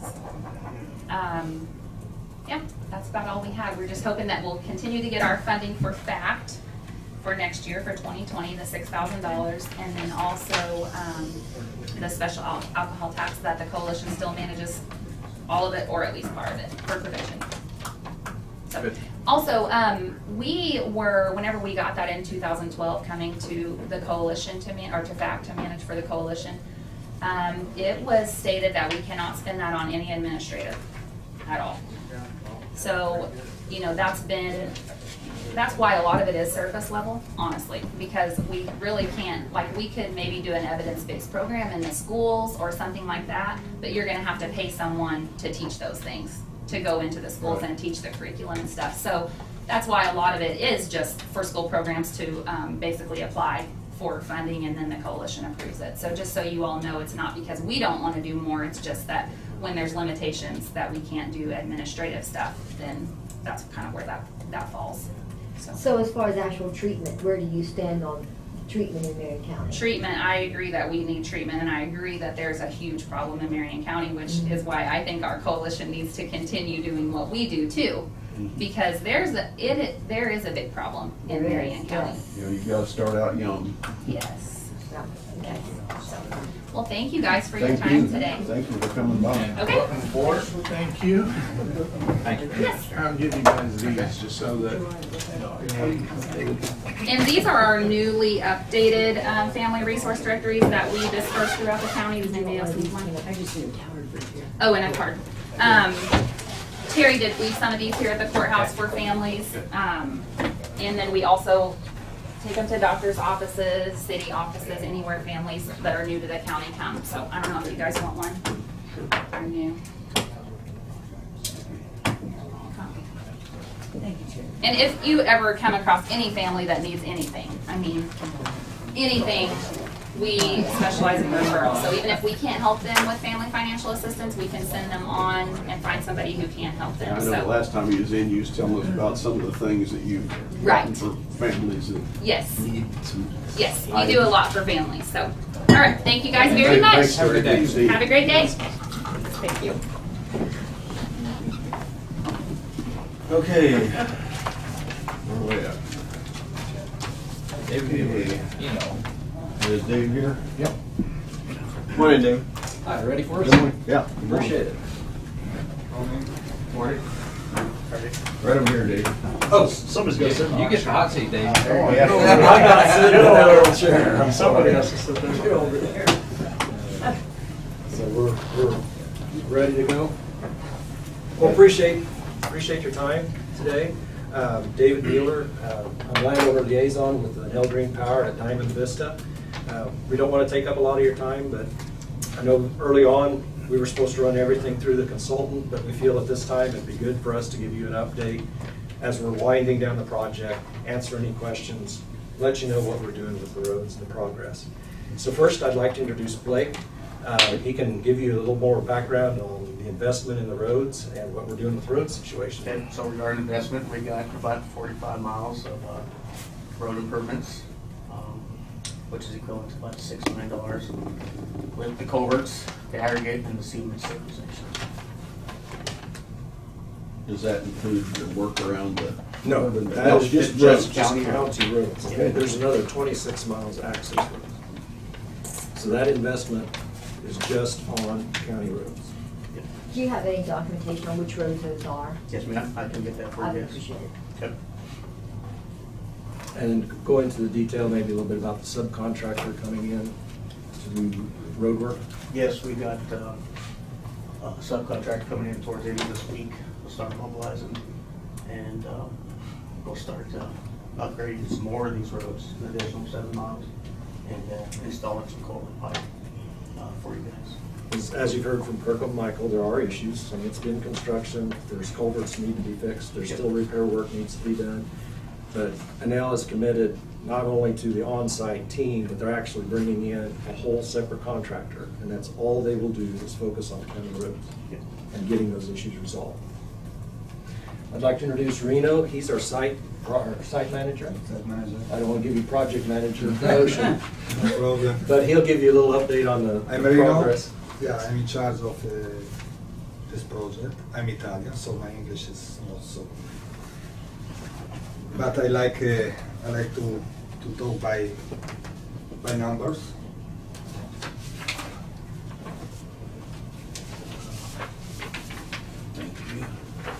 So this is let's say this is the situation from January in front. I know the landowners are disappointed with the progress we had, but unfortunately the situation of weather stopped us in many sites, and we don't have very big performance. And this is, let's say, the progress, the actual progress we have. So we are about 40%. We're talking overall. So we're talking about wind turbines. We're talking about also the T-lines. So the progress is about 40%. We reached this progress from January up to now. With the, if you see, with the people up to May, let's say up to middle of May, we have only 14 people on site. We start to increase the manpower after the bad weather condition we have. So, but also in May, we was not so lucky. In any case, today we are about 34. Okay? We're talking about manpower, our contractor and subcontractors. Like say during this week and the next week, we try to increase more manpower. Our target is to reach about 60 people on site, and we are with this.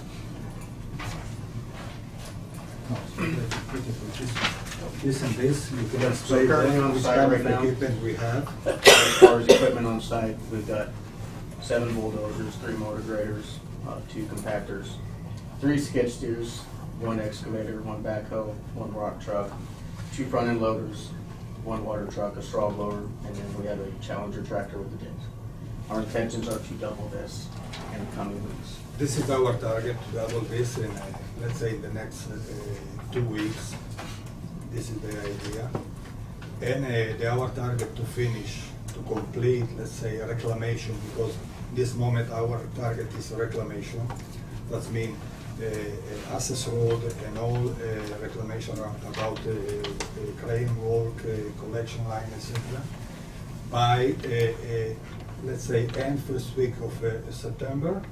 And later on, to complete all maintenance of the common roads, and let's say hand over to you guys for the end of September. This is our target today. Now, depend also the weather, guys, because and that's been a moving target. Yeah.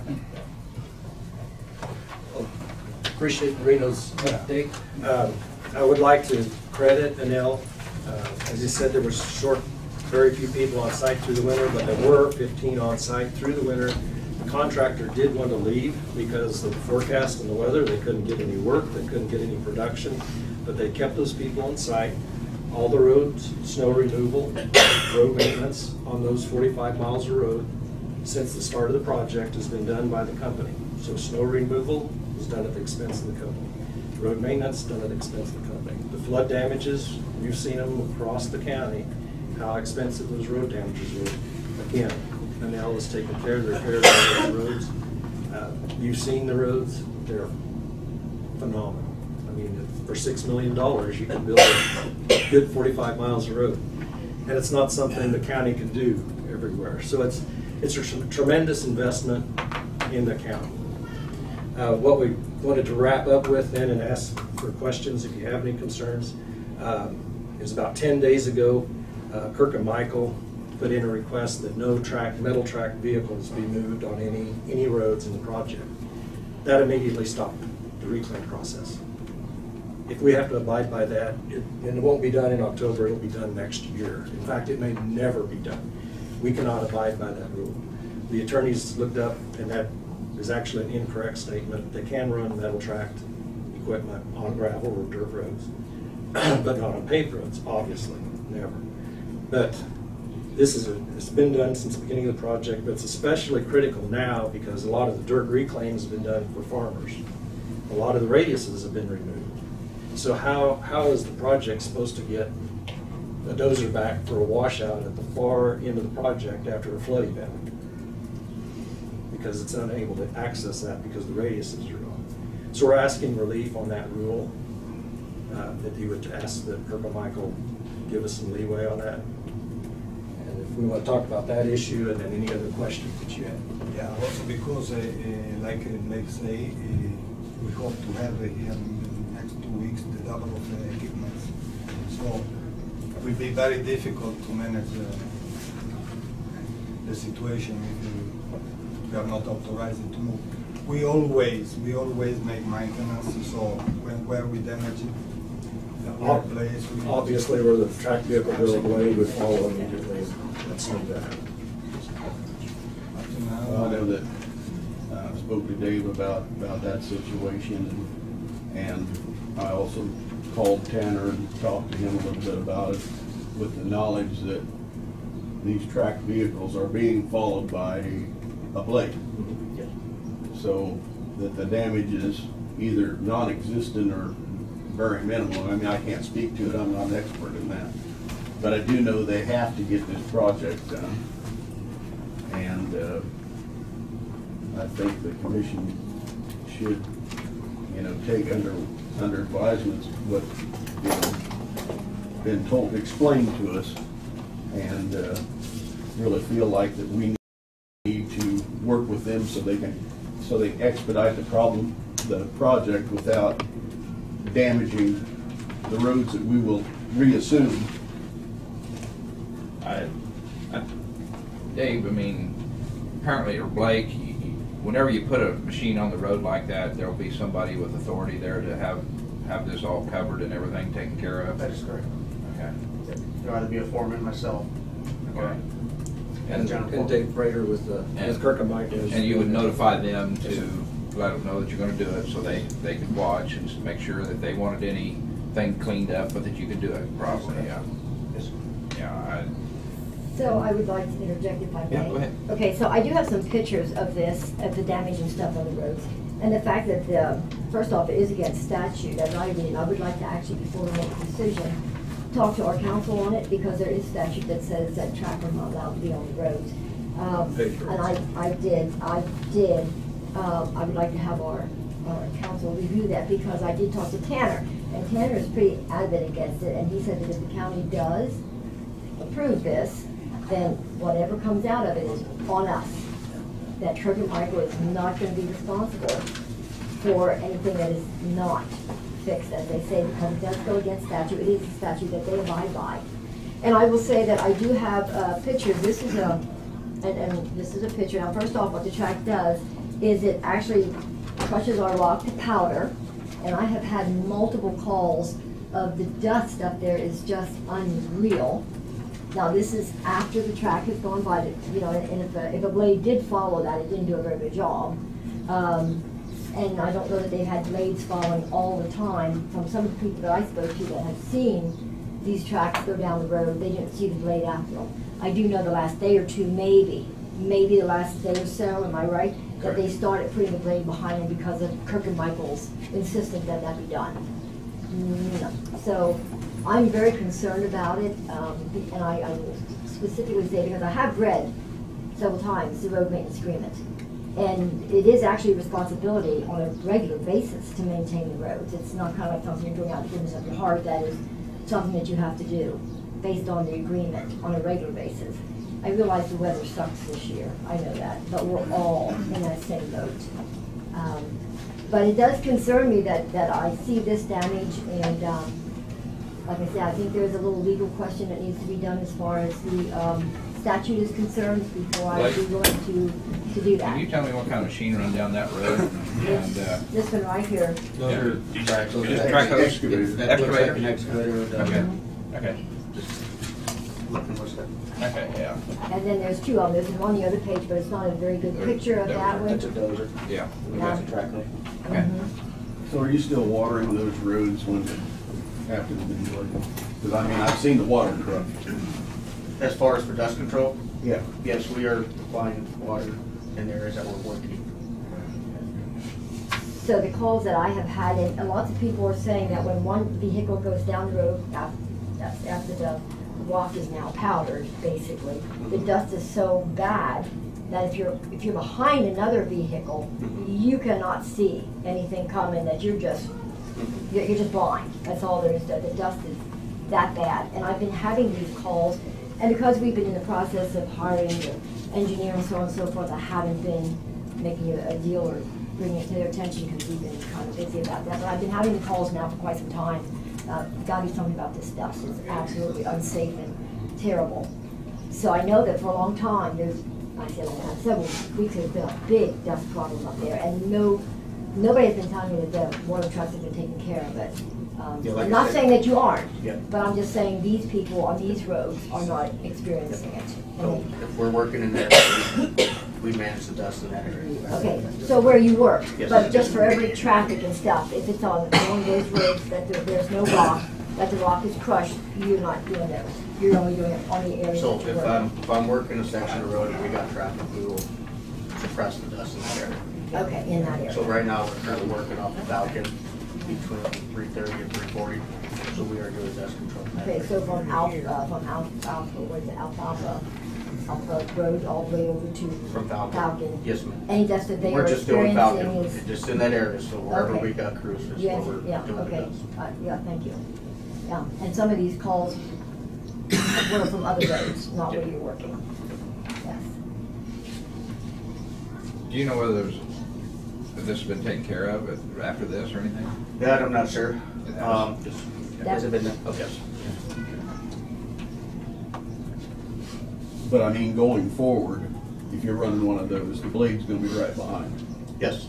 No, always we take care. Now I don't know in which moment was taken this picture. The other It day. was taken just 1 minute later. The truck was there. It's easy, to complain, but we take care absolutely also about the dust. And I will also say, and I realize that it's a big task, I know that. But I also know for the county, over the months that this project has been going, we have a list this long of roads that have been damaged, that haven't been repaired yet. And so, and that's in my area, that's in my district, and I travel those roads, and I see those roads, and I deal with those people every day. So I'm a little bit more keen to what's actually happening up there than maybe the other two gentlemen here. No, I So- travel on them all the time too. Well, probably not in my area all the way, but anyway, so, and I do listen to the people, and I do listen to our road grade operator stuff, and I know our road grade operator has done a lot of repair on the roads to take care of our people, because the roads were huge potholes, or water, no drainage, et cetera. So, I mean, the list goes on and on, and I know that we have spent a lot of money fixing some of those. Am I correct on that? You'll verify that, yeah. It has been going on continually. So, not saying I don't appreciate the work that you're doing, but I'm just saying it's not all roses. So what you're saying is that our county maintainer has been on those roads? On our roads that have been damaged and have not been repaired as the road maintenance agreement specifies on a regular basis, yes, David, it has. Not on project roads. I said on our county roads. On your county roads, they're I'm not talking in the about project. on our county roads, yes, that is true, but And I would the sure- maintenance agreement says they have to Yes. maintain those as well. Yes, and they are. Compared to another county road. I forgot to break down the spreadsheet the planner sent to us, but if you check the list of planner, 80% is finished. If I check the list of what? Tanner's list. Oh, I have Tanner's list here. I wouldn't say it's 80%. It's updated by them. No. Huh? Every time we receive one call from Tanner, I don't say that 1 minute later, but the day later, The one is complete, the work is complete, so I don't know which kind of complaint. Well, I don't know, but I have Tanner's latest list, and It's I updated. certainly would disagree with 80%. But I know you're working on We are not measuring. You see, on the last 2 months, the weather was not gentle with us, so it's not possible also to perform sometimes what the people want. They need to understand that. And the situation there, I think, is very clear. We lost, from January, we lost 36 working days. That's mean, from January, it's almost 2 months without do nothing, with people there. So, And I understand and we lose that. money. I understand that, but I'm just saying, you know, having said that, because we're facing the same thing in the county, with our county roads. Certain areas are rough because of the weather. So I got that, you know. But then our road grade people aren't standing here telling us everything is just great and we're doing all these roads and we got them almost all fixed. So that's kind of a different situation. My only comment is I wish the rest of the county had roads like that.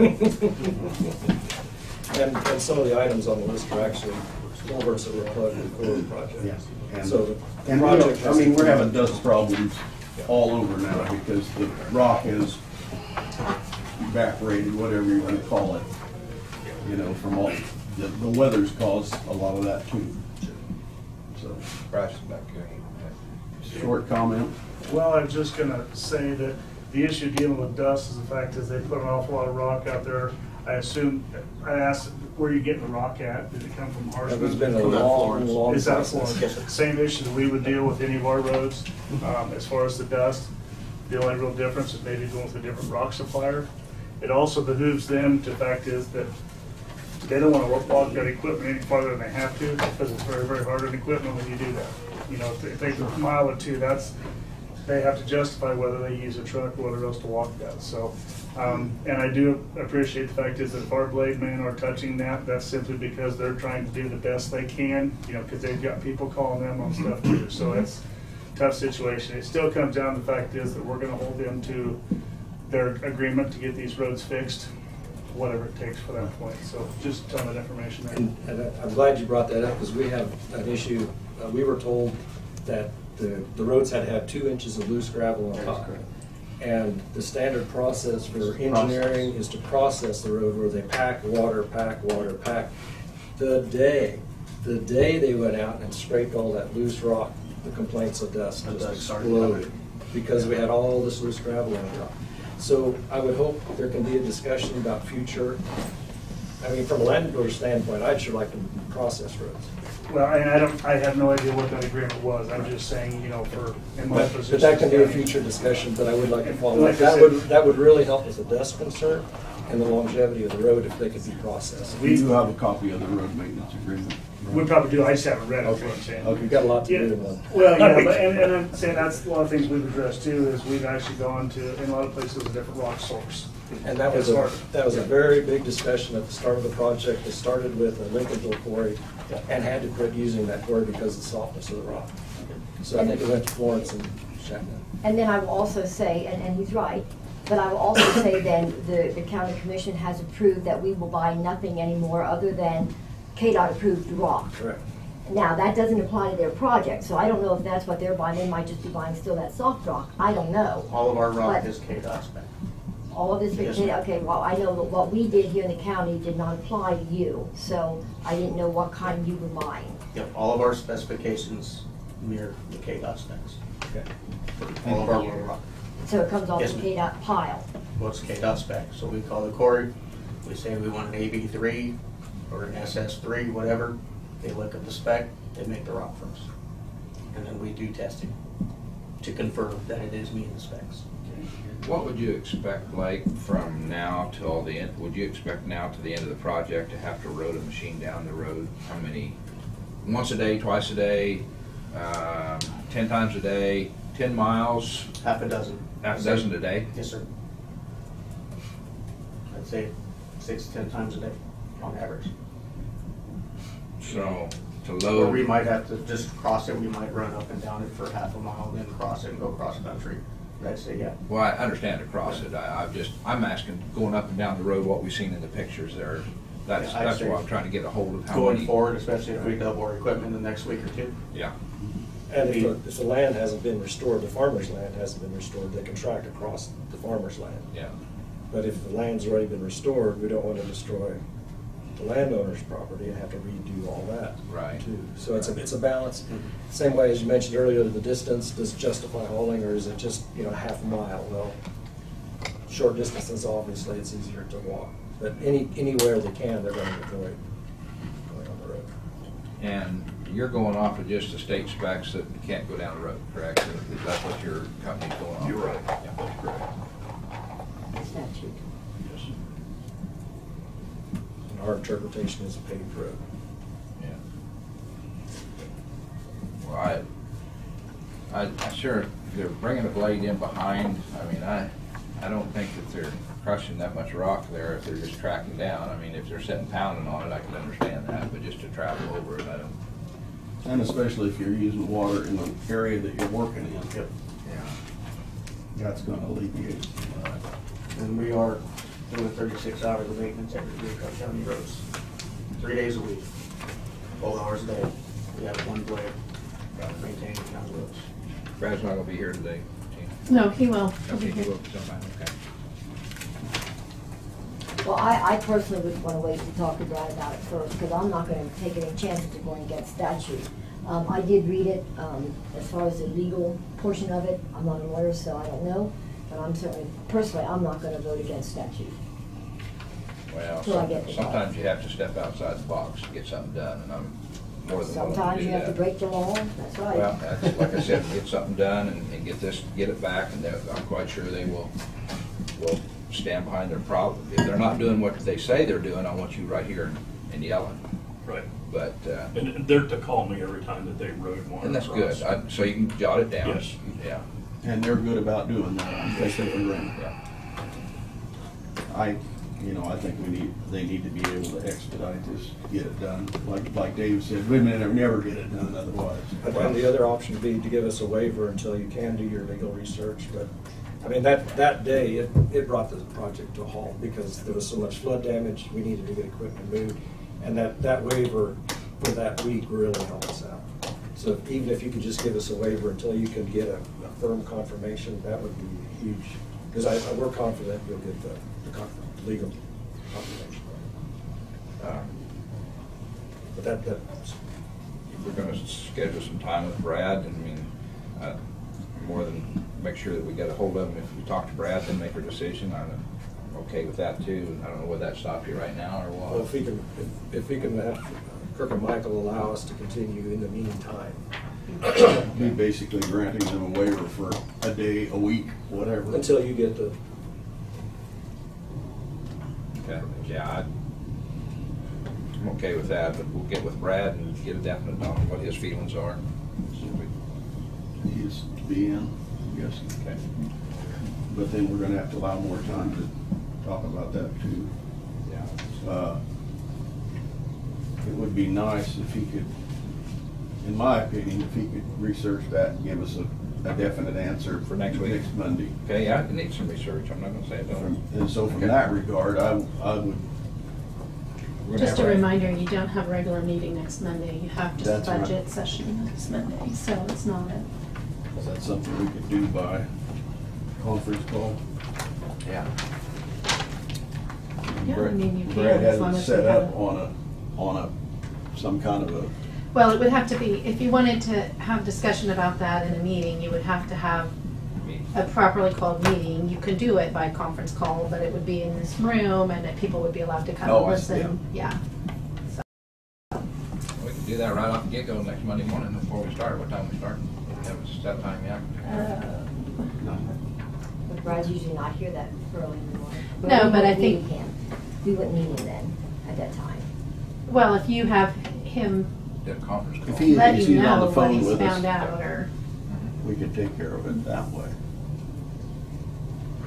I'd be in favor of that if it works out with Brad. I mean, he'll be here later today. He might be able to answer it. I don't know if he will. But in the meantime, rather than just having them stop, Yeah. I would be in favor of giving them a 1 week waiver. I think you're gonna get some more rain this week anyway. Yeah, if it rains, it's stopped anyway. Just that, yeah. You gotta stop talking about that. Yeah, I think that's what the weatherman says anyway. But I'd be okay with that, give them a week waiver so we can get something done to let them do it for a week. Do you want to make a motion to that effect? Yeah, I'd make that motion that would allow Enel to go ahead for 1 week, as long as you do what we've talked about. Contact them, make sure the contact's made, blade behind it, make sure it looks good behind it, and citizens are happy. And that's what we're after. And the dust control along with it. Yeah, dust control with that. That's my motion. And I'll second that. Okay, been moved and second. All those in favor? Aye. Aye. Opposed? I'm gonna vote no until I get the law. I'm not gonna give anybody permission to go against the law until I know. If I know, then I'll do it, but Okay. otherwise, no. Okay. All right. Thank you. You got direction? Thank you very much. Yep. Thank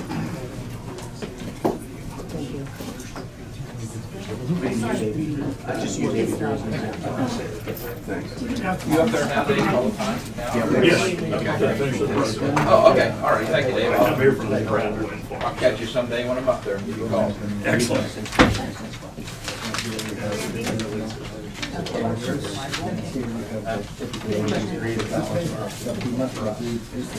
Right there.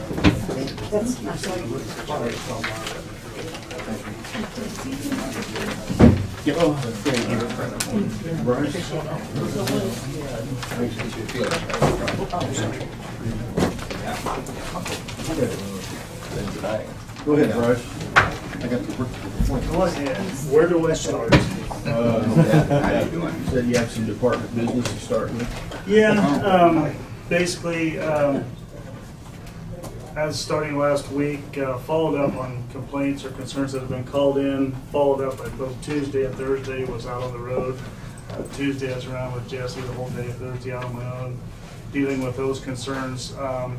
For the most part, by the end of last week, we had been over every bit of road we have to cover them. I'm not saying they're fantastic, we don't need work, but we had so many roads that were basically impassable. Everything now is passable. Is that pretty much right, Jesse? Almost. I mean, and like I said, the guys are working long hours, trying to get to that point. Everybody that I called said they were very happy that I called them back. They understood what we were going through. They said, we understand it's going to take some time, and they said, well, just give us time. You know, we're, like I said, we're just getting the road passable. We're still dealing with the damage from the flooding and stuff, documenting all that. Fact is, just got a call today from Randy saying that we now have to get all of our federally secondary damage back to the state.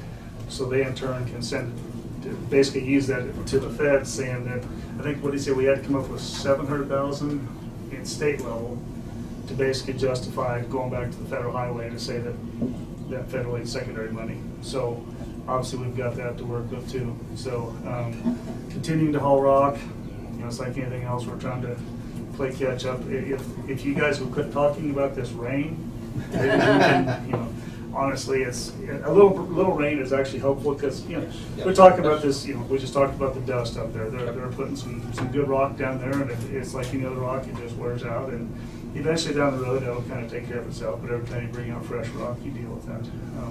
We would deal with that issue too if we was able to put that kind of rock out there, but that's part of their agreement. That's what they need to be held to. So anyway, we're continuing to work on that. Continuing up on the signs, we're out there replacing the signs across the counties. We'll look at the fact is on the bridge report that we got from last year, we've got some signs that bridges, stuff like that, are rated. Find out we have a rated sign on one side, not the other. So we just talked this morning, we want to make that basically a high priority to get those done, because it's illegal, you know, the regulatory sign for posting those bridges. So get those taken care of.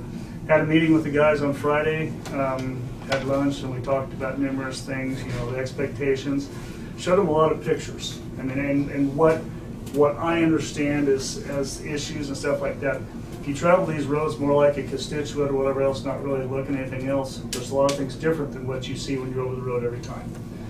Showed pictures, a lot of our grids have been washed out, but The reason they're washed out is because they've been washed out so many times, we just put a skim coat over the top of them to get them open, and then we go on to other issues. If we go back and properly build them back up the way they're supposed to be, you know, make them a little higher to where the water doesn't go across the road as much, you know, that's an issue. But we're so reactionary when we come to that point. So taking pictures of that. There's some signs we have to work on. I mean, just, you know, we've got brush to deal with. I just talked with Bud this morning about what we can do with brush if we go back to spray it or mow it or whatever the case may be.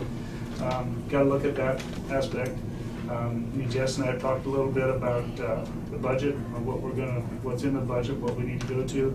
Talk to the guys about possible new equipment, stuff like that. I guess based on what I heard, everybody liked the meeting. You know, it was good to get everybody together and kind of on the same page. You know, as you well as anything else, we've got, you know, issues to take you know, to get fixed or whatever else, and that's starting on the list.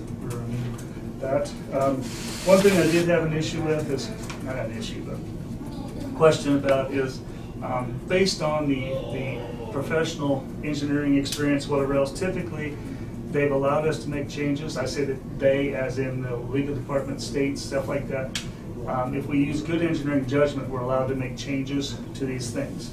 Now, I guess the question that I'm asking is, if I have any legal issues as to what the states have ruled in the past or whatever else, should I go to Brad or should I go through Joel, excuse me, on those, or should I come back with you and then you can determine where, I mean, mainly just find the history of things like that.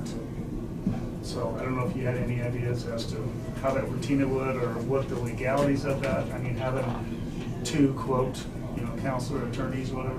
The county attorney is just the prosecutor. Okay. So okay. any oh, that stuff goes through Brad. Yeah, okay. It's Brad's the one who addresses those things for the department heads and the commission. And like I said, either way, I just didn't know. But and it's mainly, like I said, it's the issue of, in the past they've always said that, you know, as long as it's you use that good engineering judgment, you're okay. But I just want to make sure. One of the issues is like signs. You know, if we say we're going to follow up the MUTCD, then, you know, stuff like that. So obviously there's a lot of issues, and I don't want to get the county ad hoc either way on stuff like that. So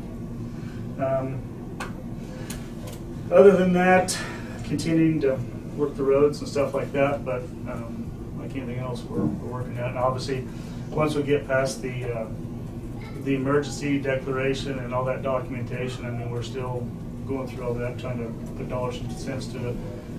Turn that over to Randy. Like I said, the FAS is mainly going to be like the paved county roads. Most of those will be the federally secondary, as you may or may not know. So typically it takes some high dollar operations to fix those. We're also talking about get started on the blade patching now too, since we're now hopefully out of this rain. We keep talking about that, getting warmer temperatures, but I mean, we've got an awful lot of blade patching to be completed from wintertime and last fall. So we need to get on that too. So it doesn't seem like we're short of work to do, you know. So, but anyway. You also have chip seal coming up. Yep. Have you been able to review those roads that are on the schedule? That not yet, but the other issue is some of those that be chip seals have to have blade patching. Right. We have to have the blade patching done for several weeks to a month ahead of time to make sure that's all, you know, mellowed out and get rid of all the distills and stuff like that. So yeah, that's something else we need to look at. Like I said, the last week we've just been trying to get the roads open. So, with that being said, Bryce, I see, as I traveled south this weekend, I see the golden weed is golden.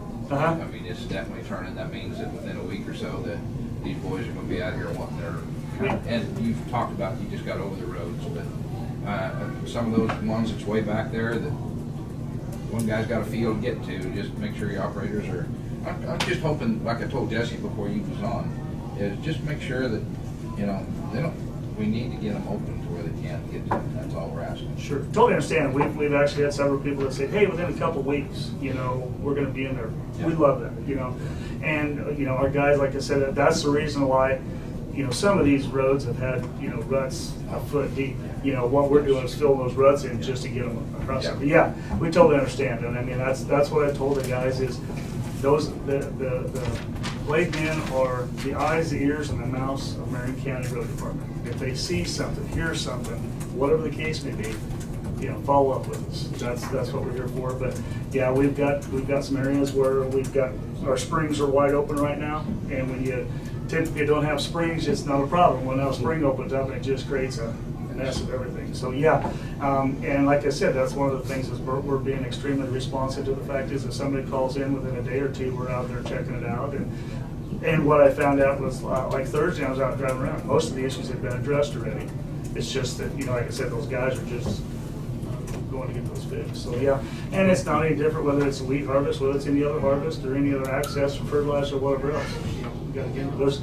The co-ops out spraying a lot too. So yeah, it's pretty much year round, yep. Especially the size of those sprayers and yep. how high they sit. Yep. Yep. And that was the other thing is we talked about overhanging trees and stuff like that. That's all an issue. That's going to be winter work that we get in there and get that done. But it's all on like I said, I just drive around just sheets after sheets after sheets of stuff that I see need to be done, and we'll put it in the process. But again, like I said, everybody I've talked to has been, we realize you've got a big, and most of them said, man, we appreciate you calling us back. And I said, well, that's what I'm here for. That's what we're supposed to be responsive. And so, but I understand. And like I said, if anybody has any other concerns or whatever else, they've been calling in and get to work. Well, just get them to call in and let you know there's a problem. Oh yes. Well, like I said, the one lady called. Well, we had one call in last week at. He has an oil well down there. He was trying to get to. Well, again, it's a spring open wide up right across the road, and so he not only called in, but a guy called in the next day talking about the same situation, getting in for wheat harvest. I said, I know exactly where you're at. Here's the problem. Here's what we're going to try to do. And he goes, okay. I mean, it's one of those things to where, they know. And I said, look at all the miles we have across this county we're trying to get covered, and it's just. Jess and I saw last week up north. We've got some issues that on dirt roads that it's like, wow, we haven't even got to yet. So, and it's not any one in particular's problem. It's just countywide. All it's the weather's problem this year. Well, it's the weather, but it's like I said, all the other stuff. Yeah. All the snow days, yeah. rain days, and stuff that they've got. And so you keep talking about it, so you're going to jinx us. I guess, I don't know if Murphy's Law says you talk about it, it doesn't happen, but if you don't talk about it, right. Right. Regardless, listen to the weather. Yeah. Regardless, whatever happens, we have to deal with it, whatever the case may be. So, but we're going to stay on it. So, I guess I didn't have anything else other than, we're proceeding with that. Obviously, going to pick up the budget, start talking about that too. So, and obviously, talk about the chip sealed roads and stuff like that as we're going through the best time of the year, or to the warmest time of the year to do that. So. Yeah, I just kind of wondered what your philosophy might be on chip seal, because I know that we have roads that are enough, their quality is good enough that we need to keep them up with the chip seal. But the more articles I read about chip seal and how little good they actually do. I mean, structurally, they do very little. One thing they do is they seal up the road. They seal up, and the only reason why you really put a chip seal down is you want to seal up the road, but you can't leave it slick. You put down enough oil to put down rock on top of it for skid resistance and traction. Other than that, I mean, even though you keep doing that and everything else, it doesn't really affect the structural. But it's a necessary evil when you get good roads that you want to try to keep them up to. Yeah, so. Because I know of one road last year, we finally decided it wasn't worth the effort. Sure. And like I said, you put all that stuff on there, and yeah, I mean, it'd be great to say, hey, we got $20 million sitting around, let's go pave all these roads with it. Even a 2-inch overlay would make wonders, but we just can't afford that to deal with it. So, but I guess there is one more thing. I guess Jesse said it's been kind of an issue for what is the road down there coming off of 50? Sure. Coming off of 50 there at the county line, what was that's closed? Limestone. Oh, yes, Limestone coming off Highway 50. Yeah. I guess there's been issues about keeping it closed, opening it back up. I don't know if you guys have solved that. I guess I don't really care. Other fact is we've got type 3 barricades sitting down there that are basically meant for a temporary situation.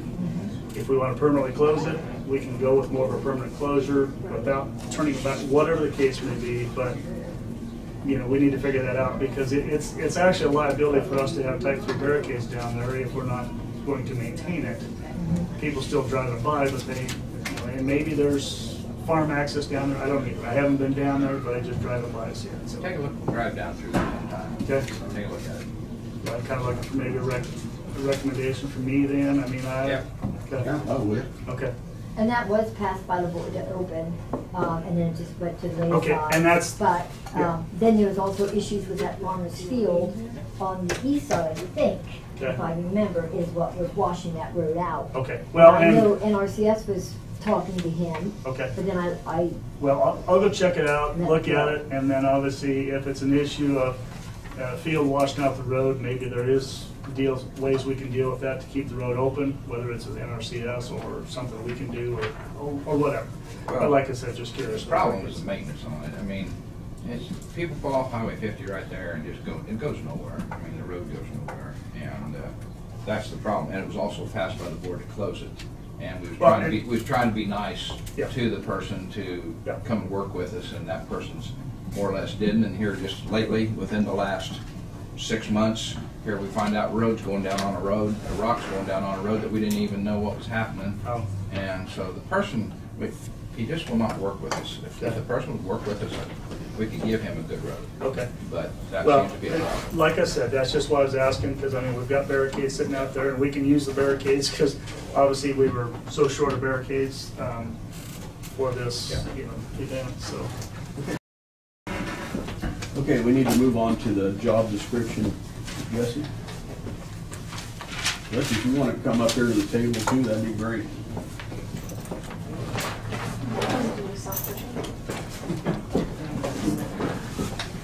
Do you want to discuss this in open, or we need to have an executive session? No, I think we have to do it in open session. No, if you're talking specifically about particular personnel and how it relates to them, we can do that in a closed Okay, session. then we probably need to move that direction. Are we not just actually going to do the job description, we're going to compare different things before we actually get into the person? If you choose to do it that way, yeah, because you can do that. If it's just generic as to the job description itself, then we wouldn't go in, but if it's how it applies, like if you want a specific input as to, well, this is how I do it, and that kind of thing, then you can do that open workshop. I viewed all the, and I'm asking you a question, I viewed all the different job descriptions that were provided to us that dealt with here, like the county engineer, how that compared then to the road supervisor, and then we also had, or I had, because I had both of these, as the bridge culvert supervisor and the road bridge superintendent, different things like that, so I compared them, you know, where they overlap and things like that, so I pretty much have, and just in job descriptions, no names, because all these jobs all at one time had a name that they don't today. So it's whatever, but if we're just gonna stick with job description, you say we can go on? Okay.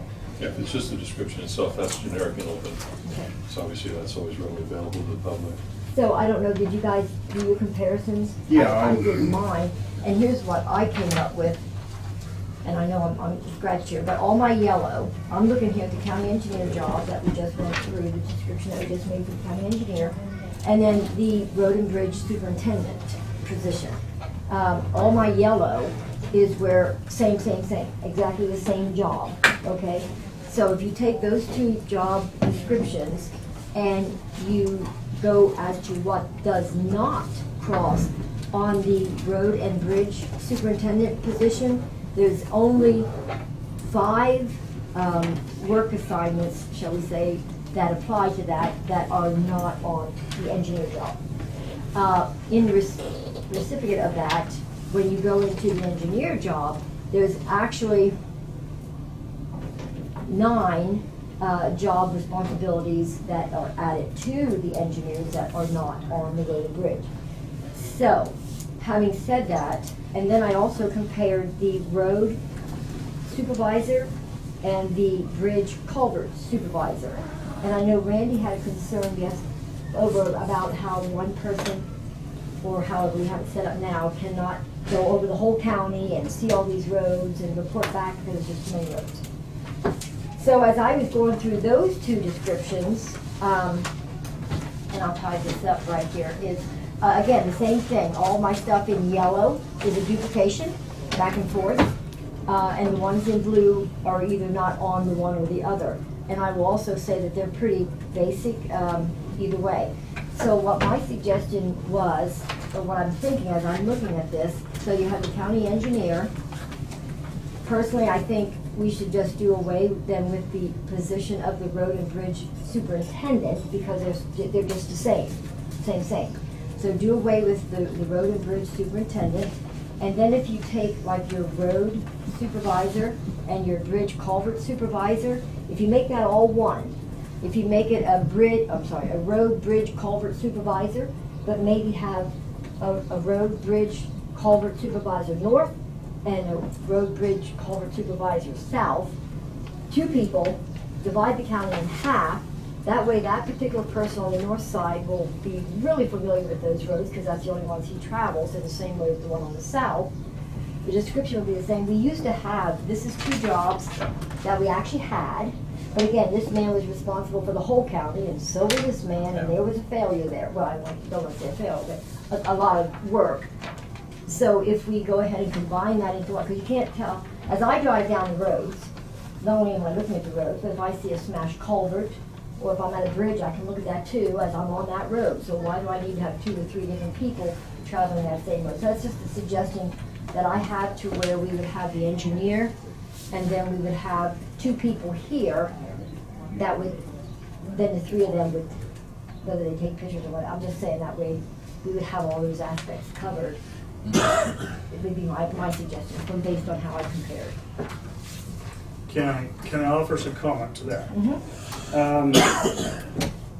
Part of the issue with that, I totally understand what you want to say, is now putting 2 people in charge of half the county is, now I basically split up the resources I have. And the fact is, trucks. I now have to figure out where the trucks are going on a day-by-day basis, and now those 2 need to communicate together to get the trucks going somewhere, as well as the culvert crew. My thought was the road supervisor, in this case we were looking at Jesse, would be in charge of the entire county as far as the roads. He in turn, I mean, that's basically all he's doing is running those roads. Can he get to them in all in one day? No. I mean, but he can make rounds hopefully twice a week, driving up and down the roads, and then getting back with me or whatever else, so that we can then plan. We talked about this morning, I'd like to meet like Thursday afternoon with Jesse and the sign guys and the shop guy to discuss the plans for the next week. To come in to where now I know, okay, the culvert crew is gonna go here, the blade guys are still working on the road, but we're gonna try to work on rock and this area. Again, we've talked about it, and we feel that that's one of the things that Jesse is very, very good at. He knows these roads, he's driven up and down them, he just hasn't had the time to be able to put forth that effort. That's what I'm here for, is to relieve a lot of that other stuff, but still work with them to get that position, still leaving, you know, the other positions the way they are for now. You know, if we need to see something down the road, we can do that.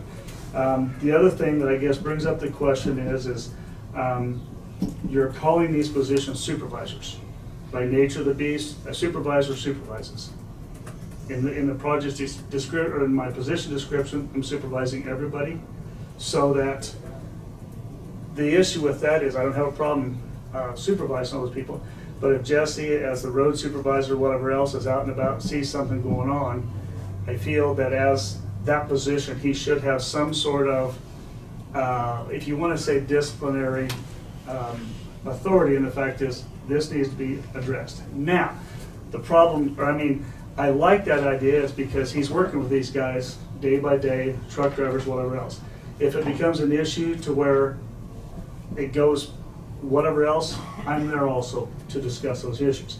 The problem is if he's out and about and trying to get this stuff taken care of, the guy says, well, I'm not talking to you, I'm just going to Bryce.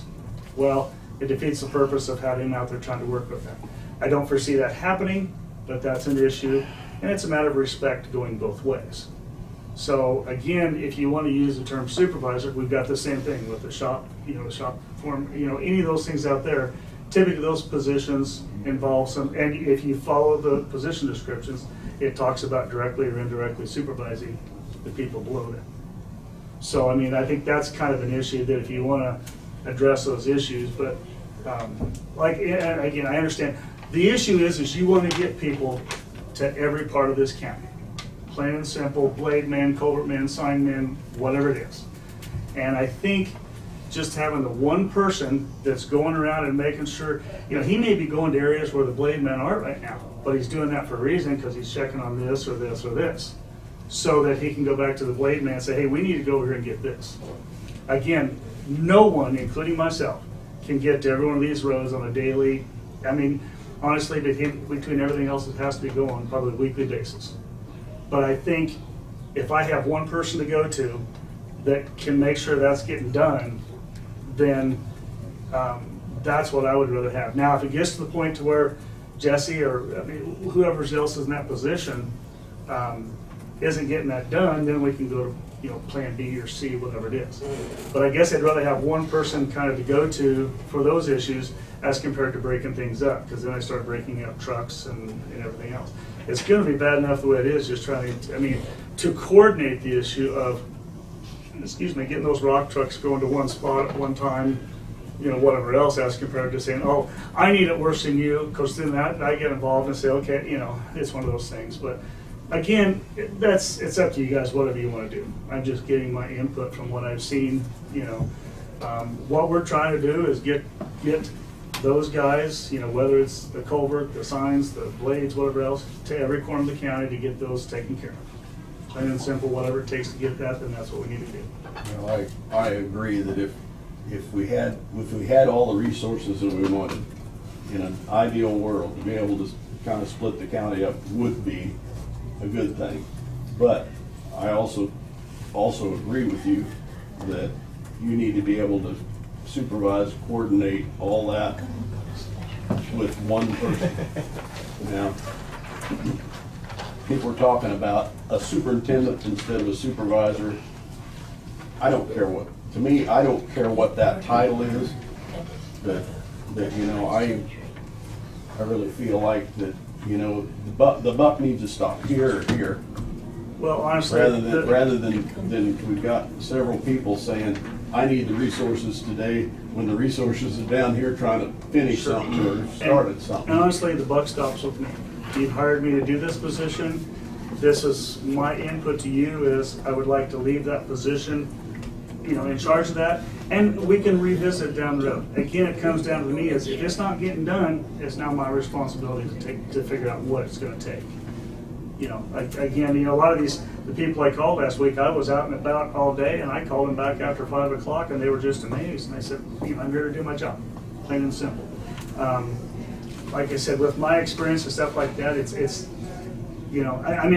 trust me, I understand, start splitting the county and everything else, but again, that puts now two people that I have to go to that we have to talk about to split those. What I'm saying is, I think we can do it the way it is now, get those issues resolved as they are, and if they're not, then down the road, that's when we, it may be a couple months. I told the guys Friday, I said, right now, we're trying to figure all that stuff out. And the other thing is, they would be nice, the fact is, if they had one person, or whether it's the road supervisor, whatever we call them, or myself to go to. Again, I want to be involved in the day-to-day stuff, but there's a lot of other things that I need to be doing. These guys on the road, that's where they need to be. Whether it's the road guys, the culvert guys, whatever else. So do you foresee the road supervisor, superintendent, / whatever we end up calling it, would also take care of the bridge and culvert? Yes. And with that being that, again, he's driving up down the road. He's looking for signs. He's looking for bridges. He's looking for road problems, whatever the case may be. He in turn calls me back, and like I said, that was what we talked about, was a Thursday or Friday meeting to where, okay, next week, this is what we're going to work on. The culvert crew is going to go here, here, here. And obviously the road guys are going to continue to do whatever else, but as part of their daily report, we want them documented, the issues that may be or whatever else, and that comes back to us. We in turn put that on an agenda for next week, and then we address it. So that, and the other thing is not only putting on a schedule, but following through with it. Okay, was it done? Was it done correctly? If not, why not? Again, that comes back to me to make sure that we follow through with that. And going through these job descriptions, it would appear to me that a good job description for the supervisor / superintendent would involve what we already have as a road superintendent, a supervisor, and a bridge and culvert supervisor, kind of a combination of those two things. I don't know what you think, Randy and Diane. Well, Bryce, I'm willing to try what you think works. And as you just said, if you see, and I don't think you've got your feet wet yet. You haven't. I stepped in a couple mud holes. Oh, you did? Yeah. All right. Well, there's going to be a lot of things happen, and you'll see what needs to be done. Sure. So, I already have. Right. And so you can go down there and look at probably just the notes that's been left for the last month, probably, and see what's going on.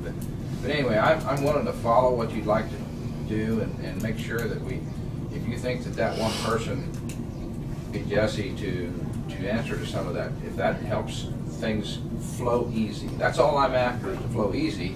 Plus what you said too is see every corner of the county. I mean, we got to make our presence, or we're not going to accomplish it. Sure. And so one of the other things that we've looked at is the STARS program that keeps track of all this information. Is they actually have some additionals that we could purchase that basically would show the work that's been done on a map. And we could pull it up on a daily, weekly, monthly basis, and this is where we've covered in the county. We can also do the same thing by manually drawing it on a map. So we can keep track of where these guys are. And I've told these guys that's something that we're going to look at, is we need to be accountable where you guys have been working and what you've done. Plain and simple. Now again, it's up to you guys, but I mean, honestly, we could put together that, and you know, if you want to deal with these other positions, you know, the foreman, whatever else, if it says directly or indirectly supervise, I mean, it's a matter of the technical terms. But I really think the other thing is, you know, obviously Jesse's a tremendous asset. He's been over this county time and time again. It's just a matter of making sure that we get, now that we're over the county, that we're getting that stuff done. And again, that's something I work with him as well as the other guys. If it doesn't get done, we go to plan B. And that's putting a lot of pressure on him, but ultimately, again, it's got to be me that's has to answer to you guys as to what's going on. So I think you know what I just said, and I feel that way. Except I do want what I've seen is just seeing people run past one another and want to accomplish things. I understand. It's kind of ironic you're talking about running past things. I had one guy called up and said, "Yeah, he drove right across the rock and went to my dirt road, and then he started blading." And I said, "Well, I'm guessing he saw there was rock on the road that was better than where he was going, and so he went up to the dirt road and fixed it." Yeah. He said, "I appreciate that, but you know, that's one of the things is we're trying to get over every road." So we're not going to make everybody happy. Well, no, but I mean, we have to be accountable. That if we've got call, we address it and as we can. So, I mean, Diane, does that seem good with you? I mean, I'm gonna let it up to you. I mean, we had that in our packet, and so I did my work. Sure. And so I presented it to you, but that's what I thought. But you're the man in charge. So well, I'm gonna leave and honestly, I had looked at that too, and I'd kind of gone through. But then one of the things I wanted to address was, you know, the issue of the supervisor or whatever else. But if it's okay with you, I mean, I'll kind of get some ideas together and maybe get them back to you. Maybe you guys could spend some more time with it too. But 6 months from now, whatever the case is. I mean, and to be honest with you, if it takes longer, shorter than that, you know, I mean, obviously you're going to know if it's not working because you're going to be getting the same comments that you had before. And if you start getting less and less comments, it's going to be a good thing. Yeah. So Bryce, what are you suggesting then to Title B? At this point in time, I mean, I don't know, and I don't know. Brad maybe could answer. Is there a legal determination calling somebody a supervisor? Not in terms of these job descriptions. There are in certain circumstances for numbers that they supervise and that kind of thing for certain issues.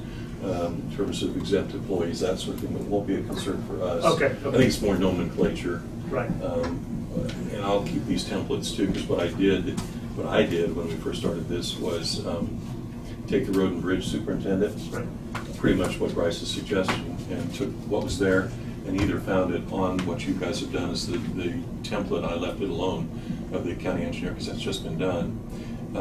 or moved it to road supervisor. I didn't change titles at all. And the reason I stopped and didn't distribute any of those even to Jesse or Bryce is there's overlap. Yes. There's a number of these where it's going to be both of them, because something as simple as supervision of manpower, which is what you were addressing. Jesse's going to supervise certain people in terms of a project on scene. Bryce is going to oversee the whole process. So I stopped at that point. But what I did was go through all of those and outline what I had done, so they're available. But I went through less permutations than you did. I just took what was road and bridge superintendent, and it either landed on the county engineer's job description or on road supervisor. And then some of them were on both, because it's obvious that it's going to be that way. Well, in Jesse's best interest, I'd like to, nail down that. And that's it. That's one thing I would say, is make sure that they're, comfortable and clear as to what's being done and what the job description is, so you're fulfilling it. Sure. Well, and I got to say, honestly, Jess and I have worked fantastic in the last week and everything else, just driving around, say, hey, Jesse, I see this. He goes, I never thought about that. It's just, I've offered him an awful lot of insight too. He's in turn come back and said, well, this is what we've done in the past. So we've got a great working relationship now, and we hope to continue that. So absolutely. And like I said, if it's not working out, you guys are going to know about it, and I'm going to, have to deal with that. And I don't want that. I want things to go up from here. Good. So. Jesse, good. Yes. And I'm going to throw as much as I can on him and see if he sinks or swims. I'm just kidding. He'll swim. He'll swim. Okay. Yeah. But I mean, he knows just as well as anybody else the amount of work that's out there. And it didn't help. The fact is, we had all this work to do. Now we got to turn around and spend several $100,000 and all the documentation to get reimbursed for it. So. I think that was some of the complaints here, that they'd seen the roads wasn't fixed. Well, they didn't know we had to sit and wait. Yeah. Wait. Well, some of the guys said, I can't even get down with my tractor. Yeah. Well, if you can't get down a tractor, we're not going to go out there and blade it. And obviously, we had to wait for the roads to dry out, because a muddy road is not a good time to be blading. So, but like I said, everybody I talked to was nothing but supportive, saying, hey, we realize you got a mess, we got any time. And we also have to realize over the next year, we're still going to be waiting on emergency money. Oh, yeah. Well, we hope not, but I mean, you understand. We understand government. Well, and I think a lot of that has to fact is whether it's going to stay at the state level or whether it's going to go to the federal FEMA level. At this point in time, we don't know, but I think all things considered, what we've had here is only going to be reinforced by what they're seeing downstream on the Mississippi. I mean, there's a possibility that who knows what happens in New Orleans. It may be underwater again too, all this water gets down there. So on a different note, Yes. still the same almost. We have two interims right now. Are they ready to go back to their position? You don't need Yes. them now anymore, right? Yeah. So we can go ahead and put them back Yes. into their positions before and That's up to you. take the Yeah, I don't have a salary problem. from back where they were salary-wise. Yep. Okay. All right. So, but yeah, and again, if there's ever anything that comes up, I mean, obviously, you texted me yesterday with an issue. I'm more than happy to answer those. You send me a message, whatever else, whether it's during the week, weekend. I mean, I realize it's a salary position. I realized when I took this job what it was going to take, and I'm ready to take it. So. Just Anything else? leave it as we're set right now. Well, that's my recommendation. I said that. So, minus the. So it's the board's wish too, and I take it Bryce is to leave them alone just the way they are for the moment, and leave it pending. Yes. For a while. Yeah. Okay. So we can work on them together.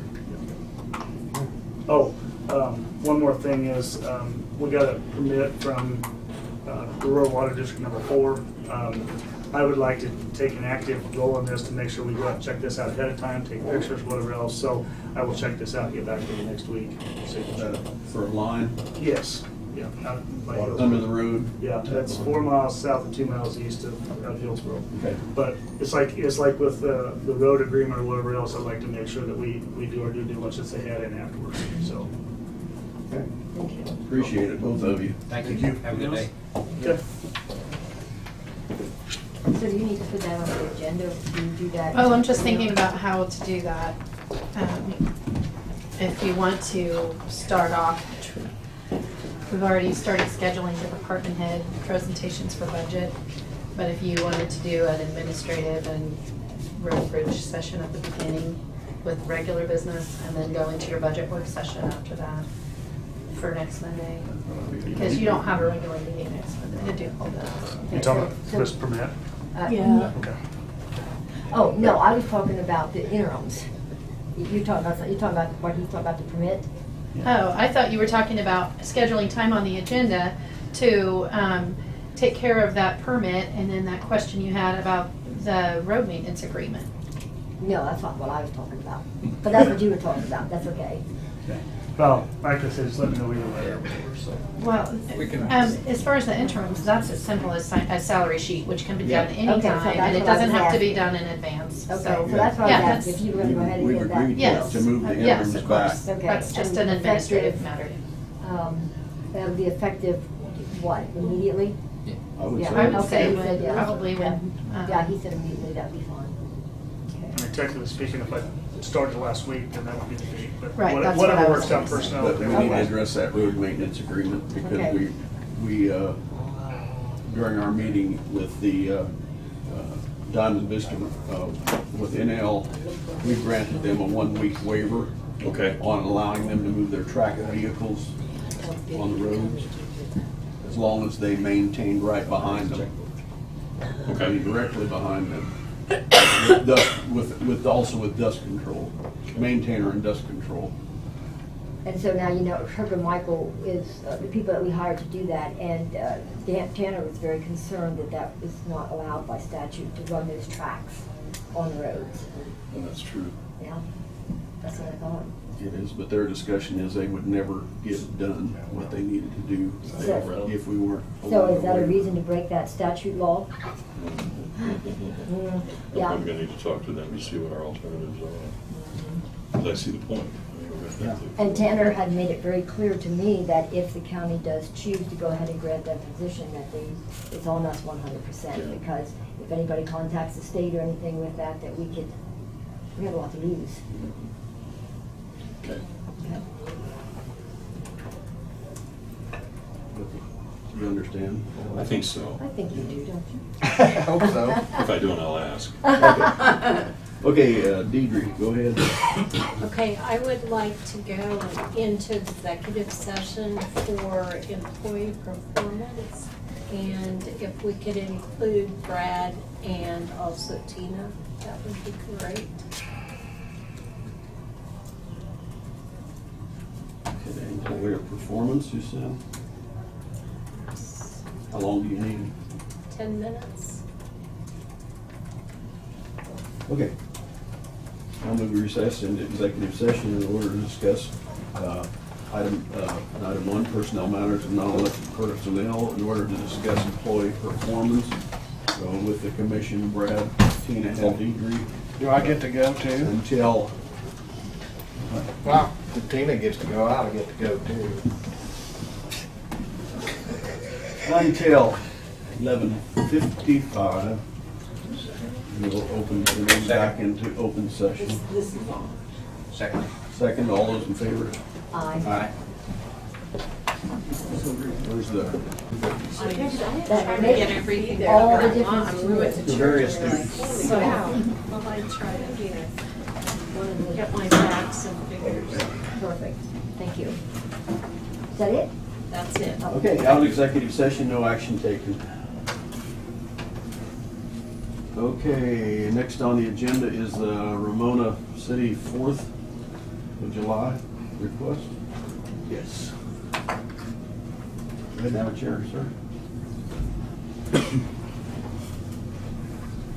It's come to our attention that, Oh, would you state your name? oh, I'm sorry, George Thiel, T-H-I-E-L. Okay.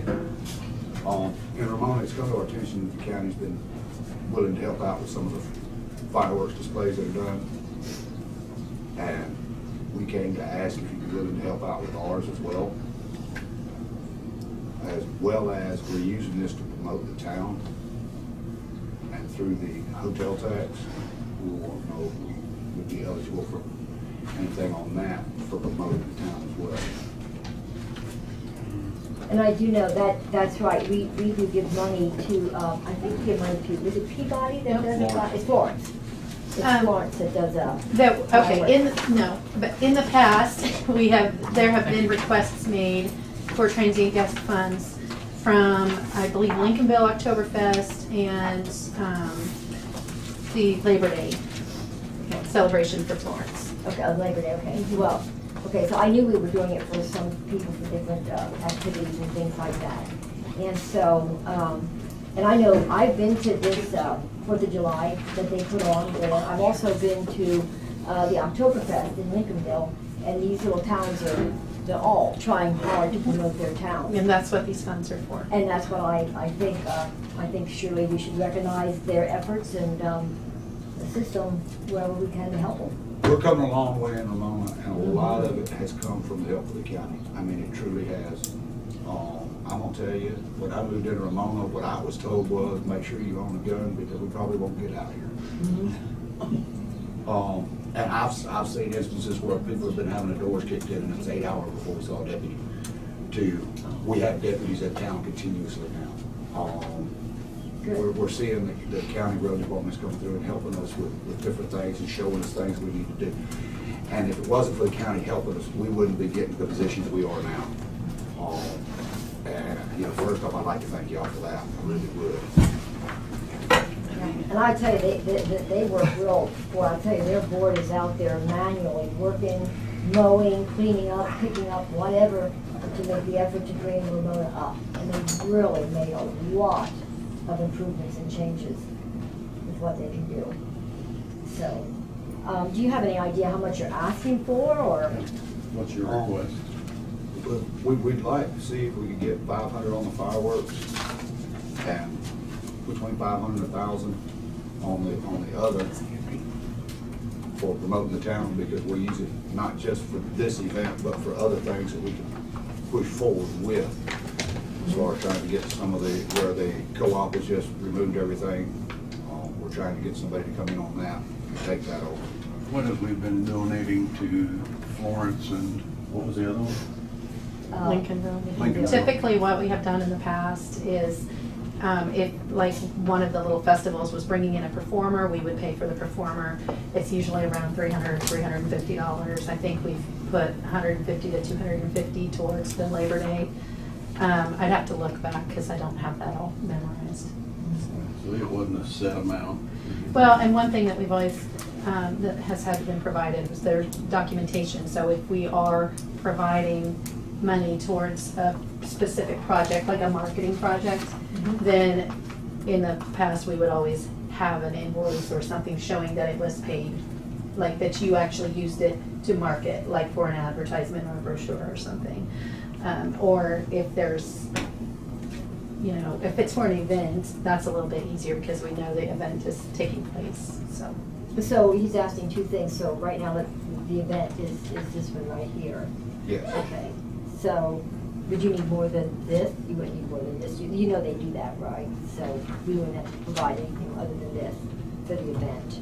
I wouldn't think so, but I think that you also need to, as I said when we were talking about transient guest tax funds the last time, there needs to be some sort of a procedure for people to apply for them and for you all to have a set way to know that it's fair, And that's good. And I did some work on that myself, on that transient guest tax that we did.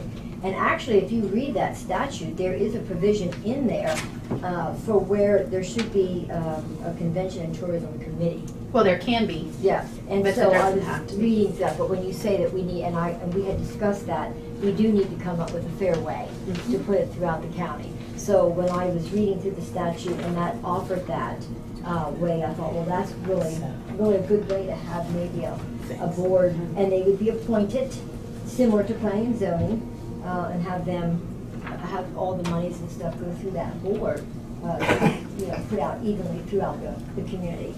I just read that in the actual, that statute 12-1695, where it talks about the terms and the committee and so on to expend that transient money. And I just think that's kind of a fair way to go. I was surprised I fell on it, so since you talked about that, I just thought I'd bring that up.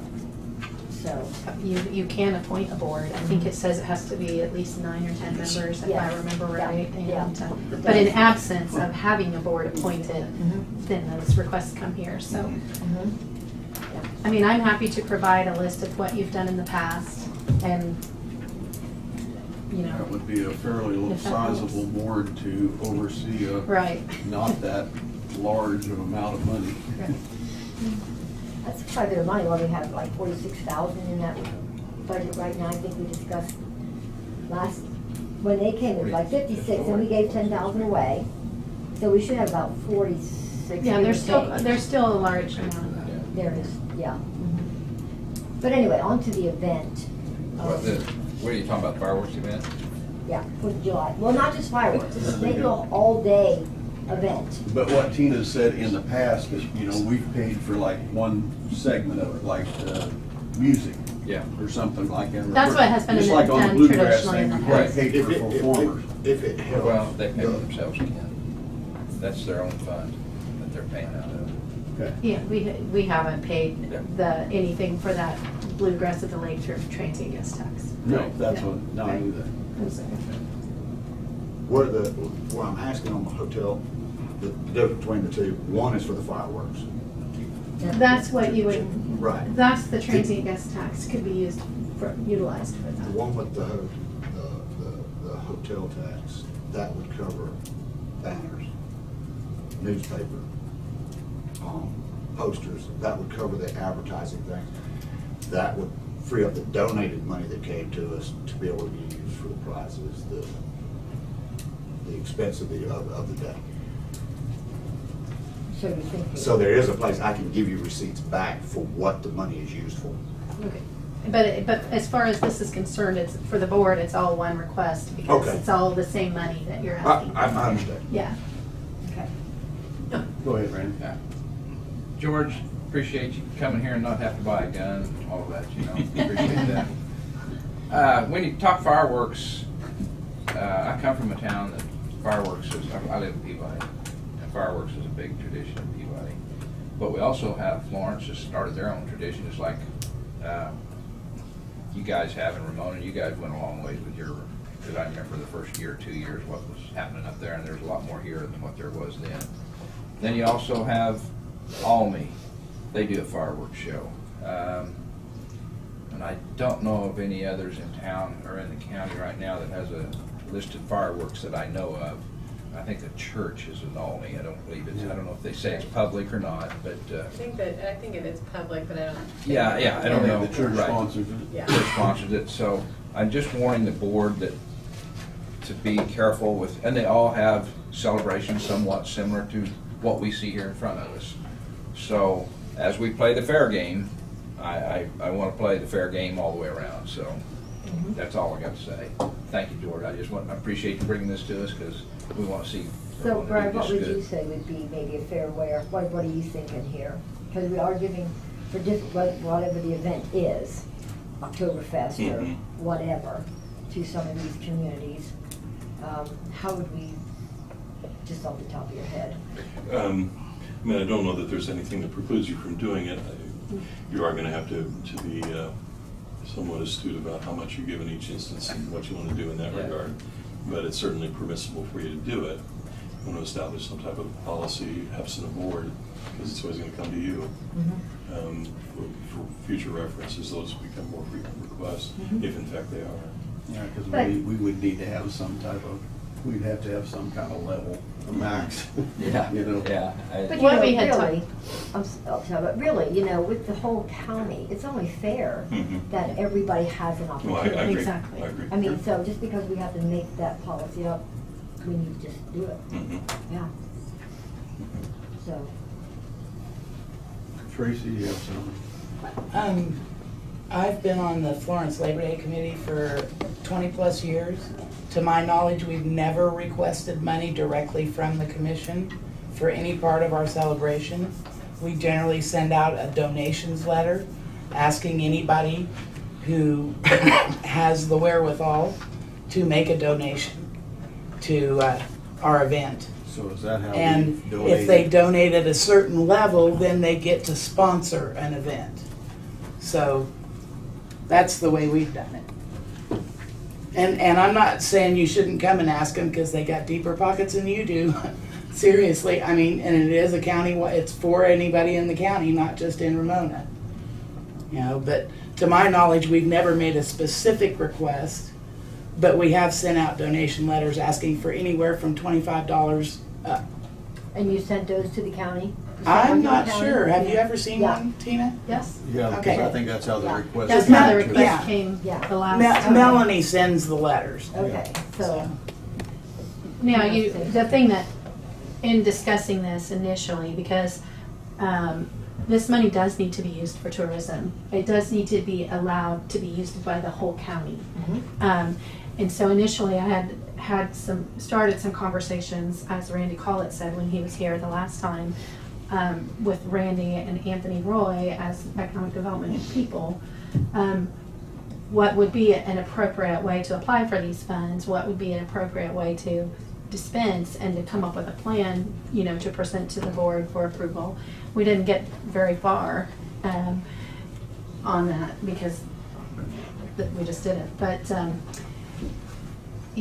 one thing that came up in that conversation that you should be aware of, I mean, for the instance, the city of Peabody, I know that they do their Peabody Sunday Cruise, they do a fall festival, they're starting to come home for Christmas, and then they do their big 4th of July celebrations. And so right now there's a lot of money in the fund, and so, but going forward, if that is, you know, allocated out, you will probably have to come up with some sort of a way that, where you say we're going to support each community, but to a maximum number of this many per year, or, you know, something like that. Well, that's really fair.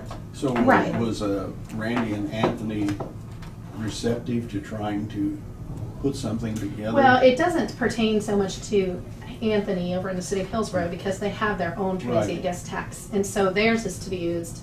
They use that within their Right, but I mean, he's professional at it. right, and so that's why I had actually brought him in just as just to start the conversation, because these funds need to be made available to the communities, and we were just looking for a starting point.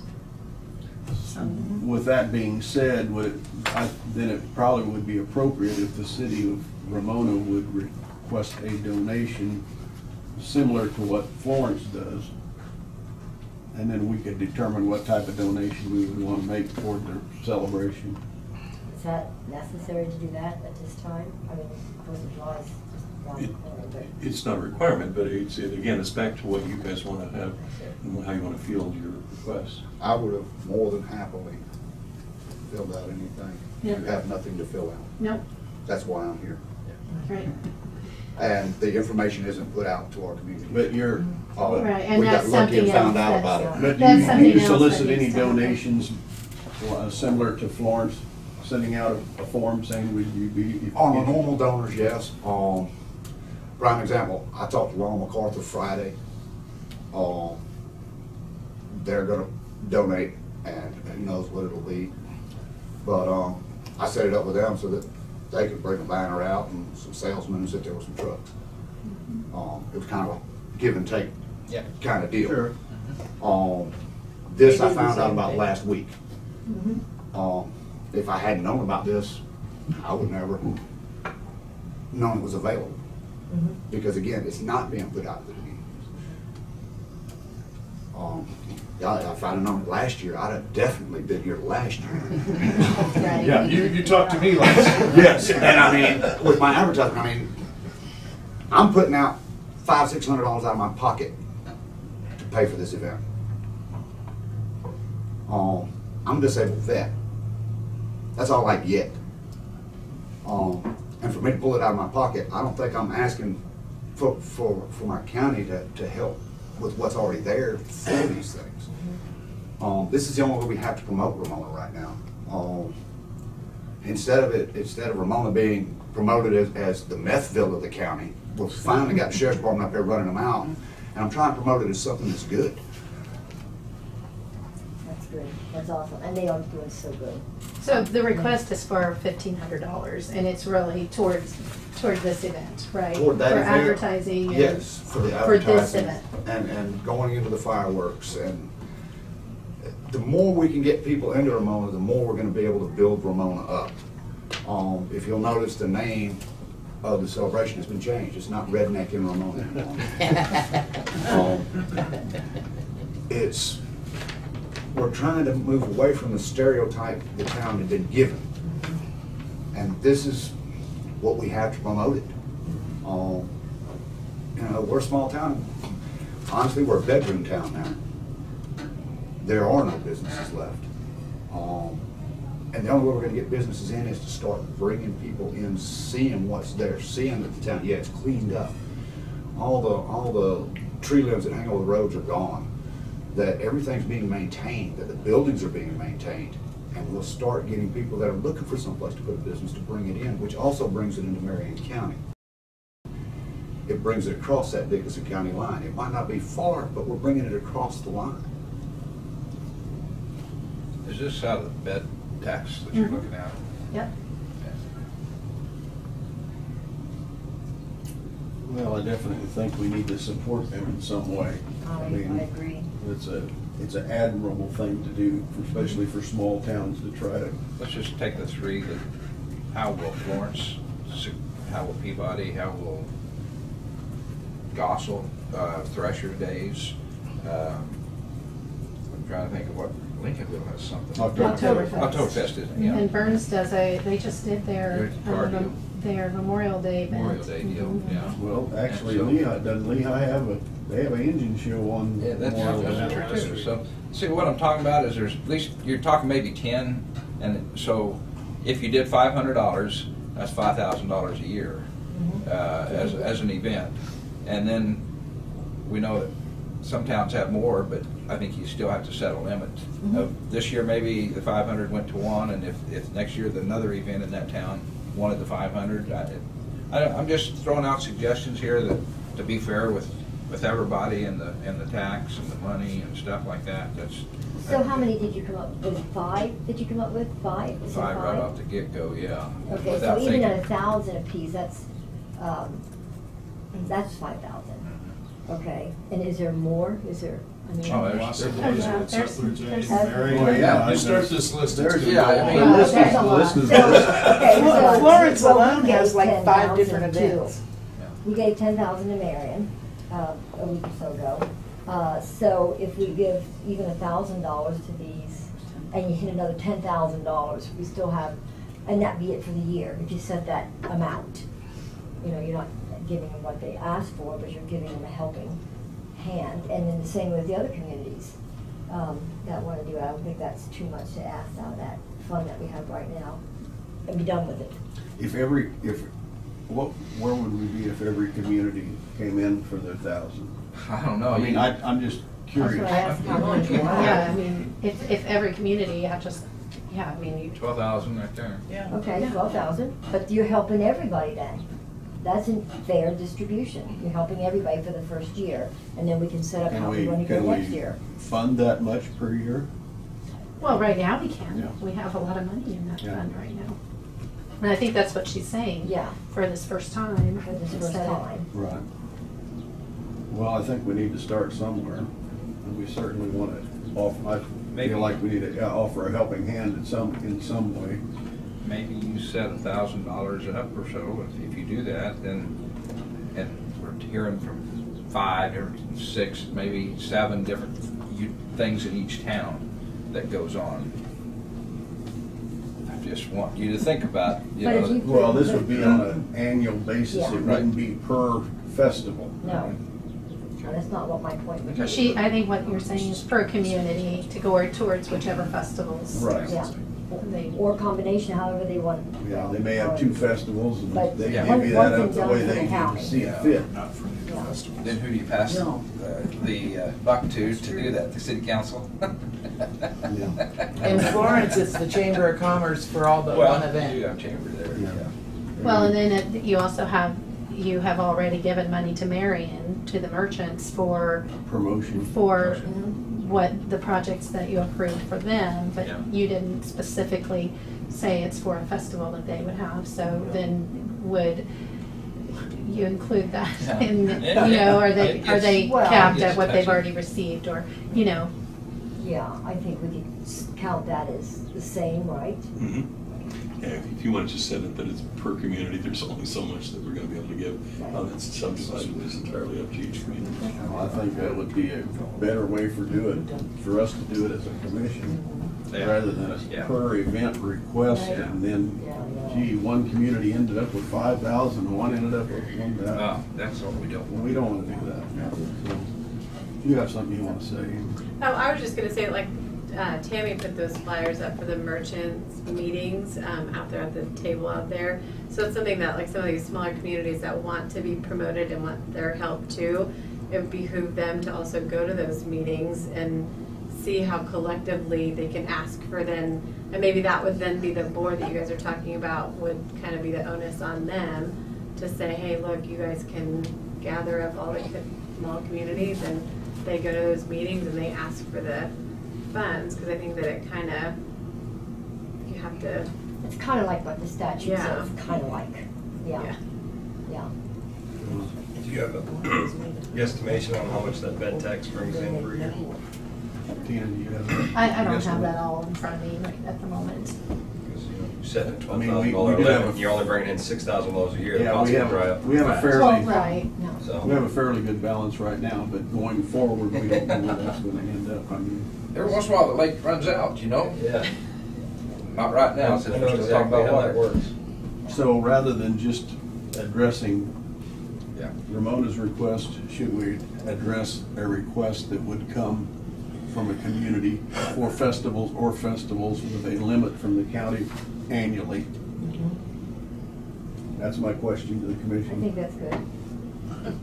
Yeah, if the lake don't run out, that's all it's talking Yeah, about. you could set like We need to know that first, And what that- it annually it's does. It's going to be subject to change. Yeah, and it can be, Yes. Yeah, you can do that and just review it every year to Or every one of those policies, it always has, or at least I always do, is put subject to fund availability. Yeah. Open-ended. Bottom line. Keep Yeah. it Bottom line. Yeah.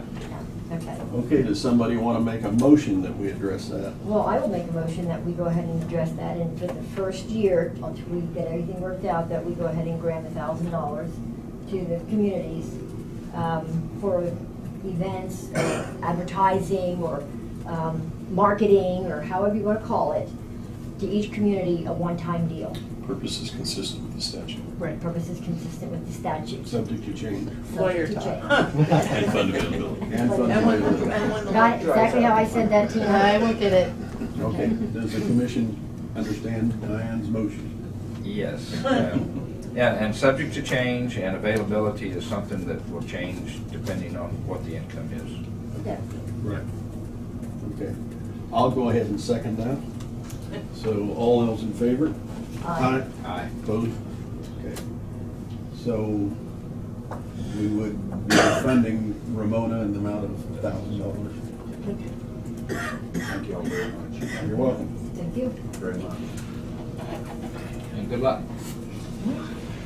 I am not looking forward to the 6th. You guys can do yours on the 6th, I see, yeah. Okay. It's gonna be a long day. Yeah. It That's is, fine. Thank you. Yeah, thank you. it is now 12:20 and we're scheduled for a lunch break, which we're past, and we will adjourn until 1 o'clock. I have. I don't know exactly where Randy is, but we're going to resume back into session. So at this time, April, are you with us? I am. How are you? Are you with us? I'm here. I'm here. April Swartz, Marnie Associates. Ken Becker, nice to Nice meet to meet you. you. I met you in the hall. She got me, yes. We are here to present the audit for the 2018 year. And I'll pass one out to each of you. There's a letter in the front.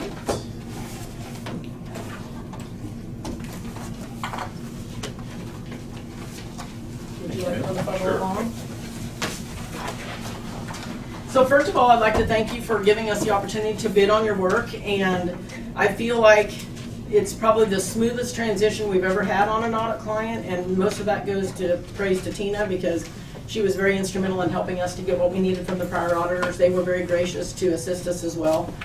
Hi, April Swartz with Martinson, so we're here to present your audit. Yep. So we received a lot of the information ahead of time electronically, so that's, you were talking about phones and can we live without them? No, we can't live without technology. We use it every day and it changes all the time, and I hate change, but it's usually for the better. But I'm one of those old school, if it's working, why do we have to fix it? Yeah. You know, why do we need to upgrade? But we did receive a lot of information ahead of time electronically, and so we do as much of our work in our office as we can to make less interruptions on the administration of the county. So then we did come out, a team of 3 of us came out and actually did the on-site field work. And then we prepared the draft and sent it to Tina. And one of the things I wanted to say about Tina is we have a lot of governmental clients. And there's a new terminology out there, it's called SKI. It's knowledge. Do they have the significant knowledge of the information? Are they skilled in what they're doing? And do they have the education behind what they do? And very few clients are able to prepare their own financials, but Tina does prepare the bulk of these financials. So that's unusual. We only have 3 clients out of about 50 that do that. So high praise to Tina for that. And we do appreciate that because these are your financial statements. They're not our financials. Our responsibility, as we'll see in this letter, is to issue an opinion on them. But they're your financials and you're responsible for what's in them. And that's why Tina takes such great care to review them and make sure that everything matches what she feels like it should. Because things can happen and we can get things reported incorrectly. We're very blessed. You are. The letter that's included is called the required communications letter. This letter is where we would put anything that we found that we felt like needed the attention of the governing body.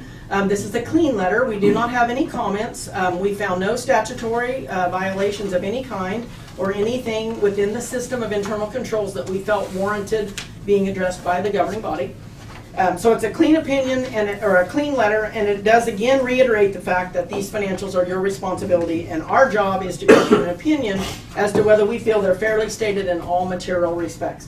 So you might say, what does that mean exactly? Well, that doesn't mean we look at everything. There's no way we can look at everything. That doesn't mean there can't be an error. That doesn't mean there can't be theft. What it means is we feel they're fairly stated. And a person looking at this, they would not be off enough that a person would make a decision based on these financials that would be faulty. We do test for fraud. We do look for things. That's what we're doing when we're looking at that internal control structure to try to see if there's checks and balances in place within the different departments. Making sure one person doesn't have too many powers of authority so that they can override the controls. We don't issue an opinion on the internal control, but we do look at it to determine what areas we feel are the riskier areas and where we feel we should concentrate our time. So just a little bit of a nuts and bolts of what we do. So we're not only looking at the numbers, like I said, we're looking at the system of internal control. We're looking at the Kansas statutes that apply to counties to determine if you're in compliance, if there's any material non-compliance. One of the things that we were able to obtain from the prior accounting firm, which we were very grateful for, were the summaries of your processes. Again, Marion County is above and beyond any others that we have as far as having those written procedures and processes. So that was very helpful. It saved time of the staff, and it's time for us as well because those didn't have to be redone. So then we'll look at the actual financial statements themselves. If you'll turn to page 1, this is our audit opinion. This is a clean opinion. This is the cleanest, highest form of opinion you can receive on your financials.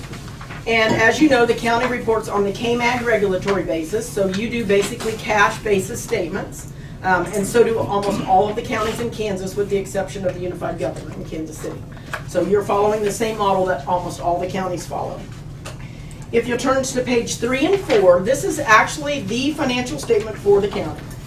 This is a summary by fund of the beginning cash balances, receipts, disbursements, and ending cash balance of each of the funds within the county. So down the left-hand side, you've got your general fund and then all of your other funds following. And then if you'll turn to this next page 4, you'll see the totals for the year. So the beginning cash was $12,136,000. You took in almost $18 million. You expended $18.4 with a remaining balance of $11.6. And then you can see down below where that money is located within the county. We then tie each cash balance by fund to the cash in the bank and show the reconciliation of the cash. You'll see the large number that gets subtracted next to the last line, less agency funds. These are the funds that don't belong to the county. So these are taxes that have been collected on behalf of another entity and they're sitting in the accounts to be distributed. And those are summarized toward the back, which I'll point out when we get to that. The next several pages are the footnotes, and these are required. They are a required part to help you understand the financials better. Diane indicated she does read all of these audit reports, so she's going to have nice, good reading for the next few nights to get through all of this. These notes would not be any significant changes from what you would have received in prior years. The first note summarizes your basic accounting policies and the fact that you do use the Kansas Municipal Audit and Accounting Guide regulatory method. Note 2 talks about your budgetary information, how counties budget. Note 3, you'll notice if there had been any statutory violations, which would be like a cash basis violation, a budget violation, not publishing a treasurer's report, anything that would be statutorily non-compliance would be in Note 3, which there were none. Note 4 talks about your deposits and investments. You do have some money sitting in the Kansas Municipal Investment Pool, $963,000, and so this is a required footnote that talks about that pool and how it is collateralized. On page 8 at the top, talks about the county's cash, again, the balances in the bank, and the fact that the cash was adequately pledged, secured at the end of the year. And then we also look at your system of collateralization and how you track that. And so we spent some time with the treasurer and went over how she makes sure that the deposits are covered. And then the other notes, post-closure, this has to do with the post-closure care costs. It's just informational, no numbers in this footnote. Any capital projects that are in effect at the end of the year are disclosed in Note 6, and so these are projects that have been approved by you as a governing body and the expenditures to date for those projects. It's a required footnote for KMAG. Page 9 is a summary of the debt of the county. So you can see that you have 2 bonds outstanding, 2 general obligation bonds outstanding, actually 1 because 1 was paid off in 2018. So you have 1 outstanding bond with a balance of $175,935. You have a revolving loan with the Kansas Department of Transportation, and then you have various equipment leases that have occurred. And so this shows you your balance at the beginning of the year, any additional debt you incurred, which would be the ambulance lease, any reductions that you had experienced, and then the balance at the end of the year and the interest paid on the debt. All the debt payments were timely and in accordance with the amortization schedules for the debt. Page 10 is a summary of the outstanding debt and the repayment schedule. So it shows you how much you expect to pay in interest and principal each year throughout the life of the debt. Okay, moving. Any questions so far? Am I going to? Okay. Page 11, this footnote at the top. You know, as you know, you're part of the CAPERS plan. And a few years ago, there was a new regulation passed, and it affected KMAG that indicated that CAPERS is underwater, as we all know, and that each county and each city and each school district that has a piece of that is supposed to recognize in their financials that piece of the underfunding. And so in the case of counties, you're not required to record that on your books, but you are required to footnote it. So if you look at Note 9 and you go down to the second to the last paragraph in Note 9 on page 11, you'll see that the outstanding net liability would have been $3,200,000 at the end of 2018 for the county share. If CAPERS ended and the county ended, that would be how much you would have to put in to bring that system back to whole. Now that's not going to happen.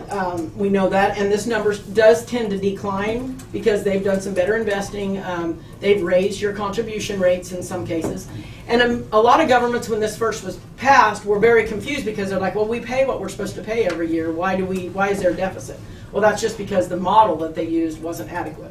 And so this is the note that discloses that.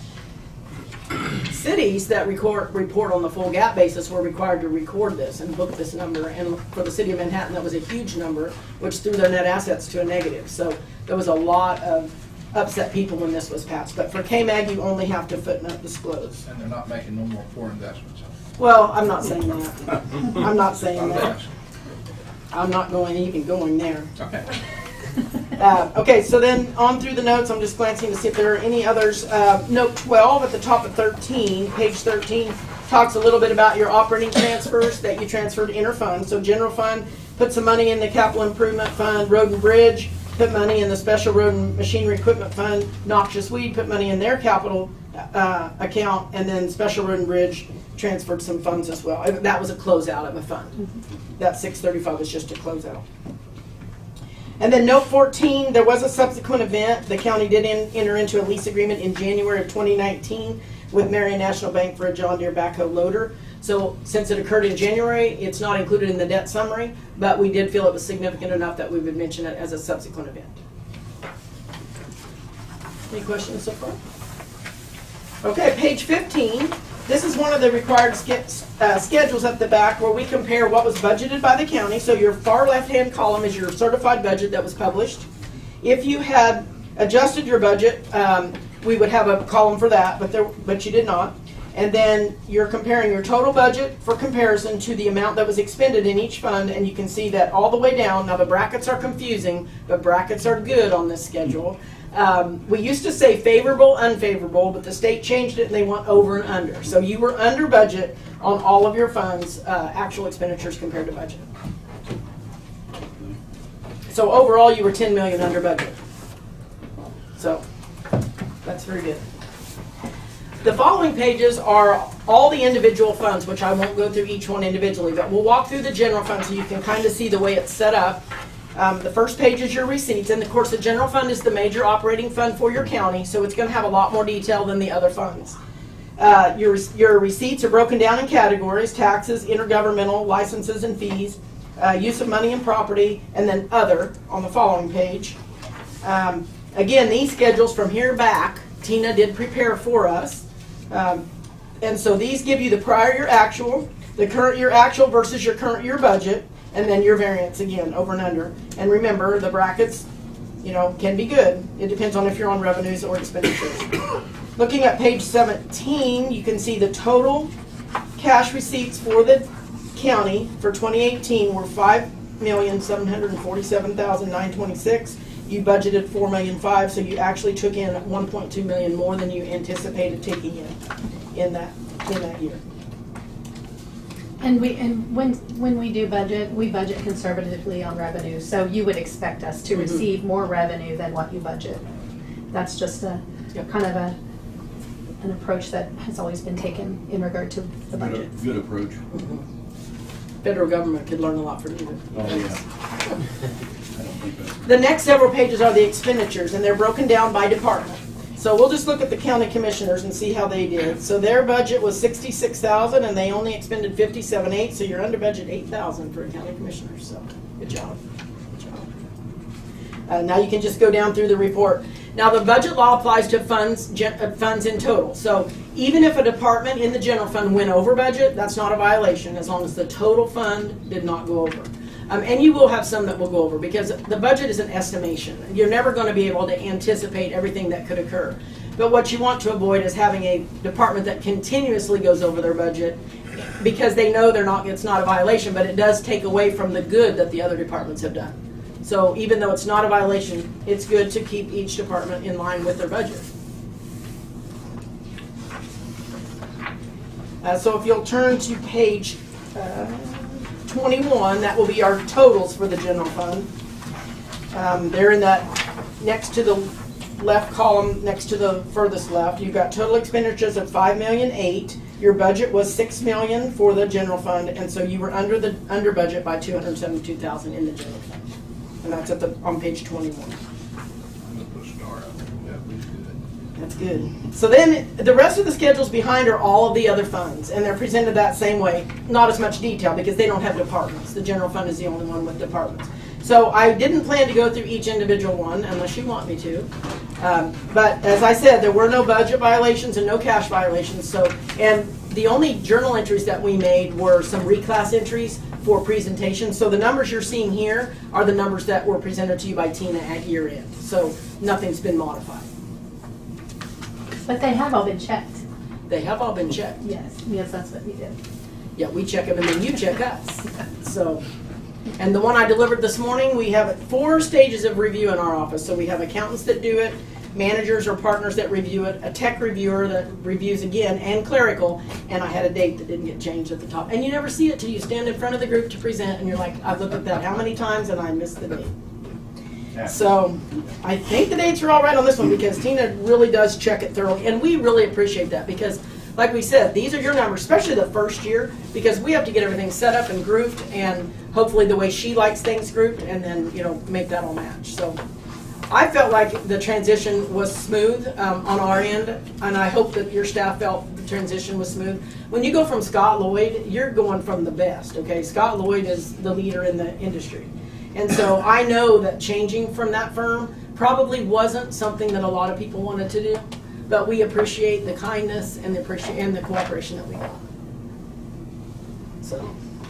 So that would be my presentation, unless you have further questions. Appreciate your review, and I appreciate how it's laid out. I think a lay person can understand what you've got there, and that's what we want to see. And if you have any questions, Tina has my contact information. Our fee includes any consultation throughout the year. So if you have questions, concerns, if their staff has questions or concerns, we do not charge extra for any of that.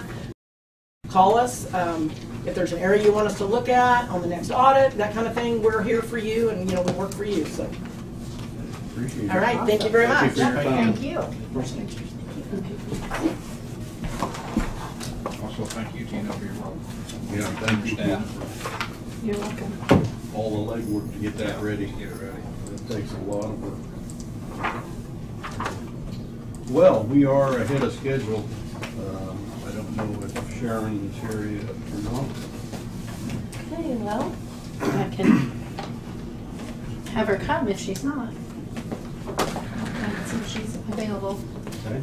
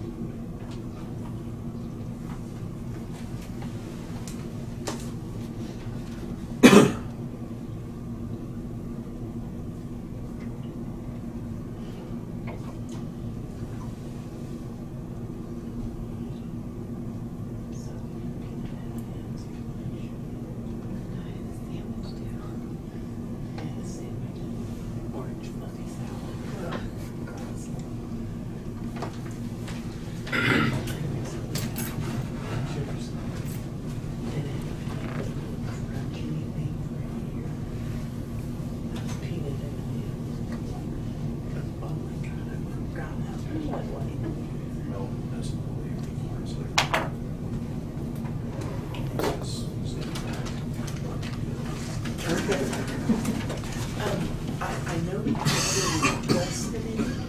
I do think that they probably received a donation letter of like $50 or whatever. He didn't. Okay. I wasn't able to reach Sharon, so I'm sure she's either on the phone or probably getting ready to head this way. So.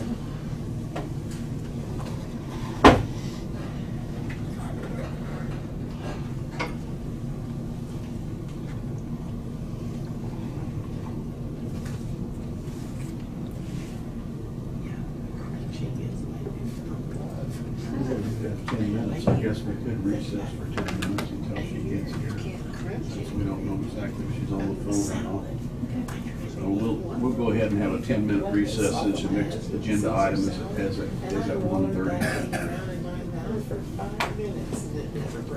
She was walking across to her office, I saw. Everybody leave on us? Everybody did. Here, there. Well, we are going to resume. What you gonna do? We need Sharon here. I was gonna say, what you gonna do when you resume? Yeah. Hold somebody in contempt. Okay, Sharon, go ahead. We had a commissioner bring in one of them big mallets one day. Maybe that's what we need. Don't you have that one up there? Yeah, we got a little. That's too small. We got Rocky's doesn't make croquet any mallet. noise. Okay. Sharon? Okay, I would like to, when Brad gets back, recess into executive session for personnel performance. Okay. In order to discuss, what's the topic? Well, performance. So it'd be under personnel exception. Okay, personnel, Mhm. okay, Yeah. got it. Mhm. How long do you want to shoot for here? I'm not sure where one thing ends and the next begins, so. You want let's to go start out for with 20 10. minutes? Yeah, 20 minutes will be fine. Okay, I'll move that we recess into executive session in order to discuss item number 1, personnel matters of non-elected personnel pursuant to KSA 75-4319B in order to discuss personnel performance with the commission and Sharon And Brad. and Brad. And Tina's the HR person, she could stay too. Okay, Brad, and is Brad around? He's here, yeah, he's here. Brad and Tina until 1:53, and we resume back in open session. Second. Moving second, all those in favor? Aye. Aye. Probably 5 or 10 minutes at least. It's coming in? No. Okay. Out of executive session, no action taken. I move that we recess in executive session in order to discuss item number 1, personnel matters of non-elected personnel. Pursuant to KSA 75-4319B in order to discuss personnel performance with the commission, Brad, Tina, and Sharon until 2 o'clock. And then we'll resume back. Second. Moving second, all in favor? Aye. Wish that happened, I'd have sued you.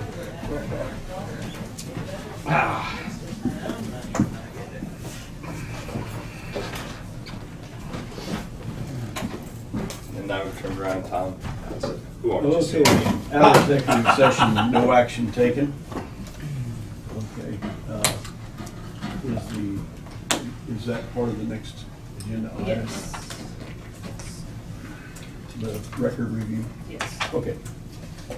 Moving on to the next agenda item, excuse me, commission record review. I think that Diane requested that. Go ahead, Sharon.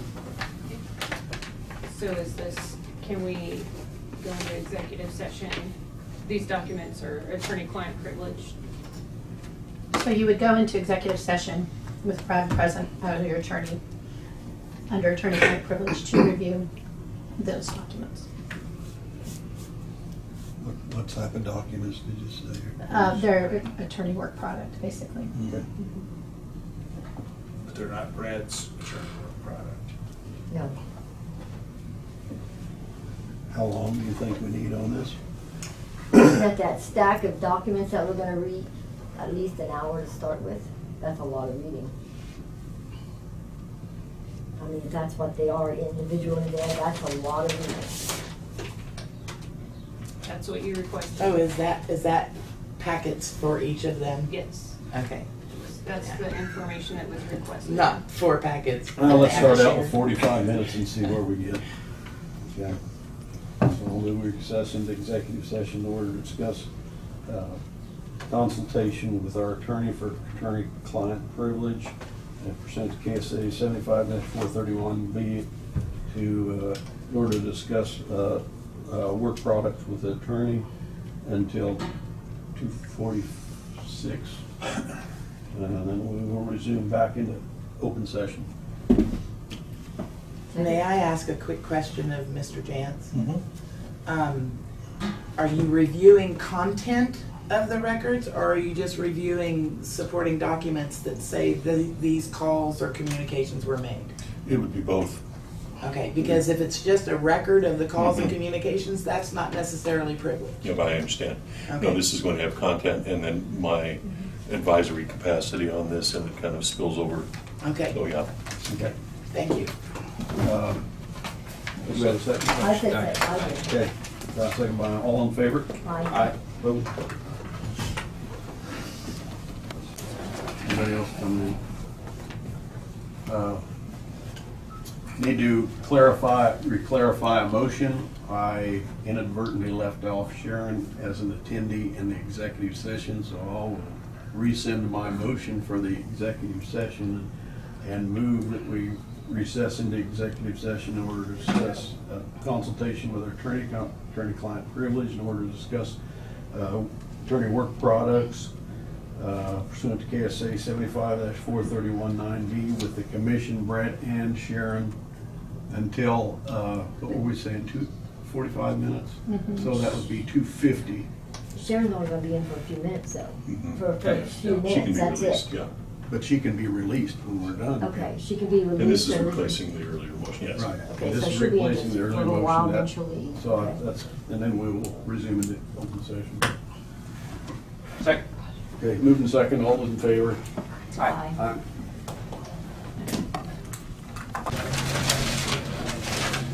Put these in county clerk's custody.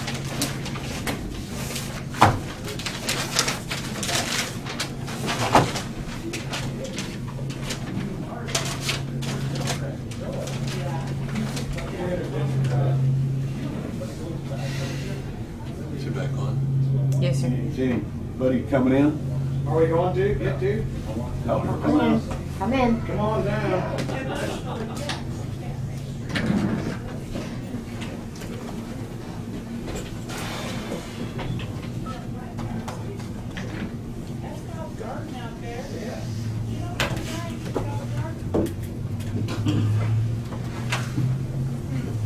Still stand.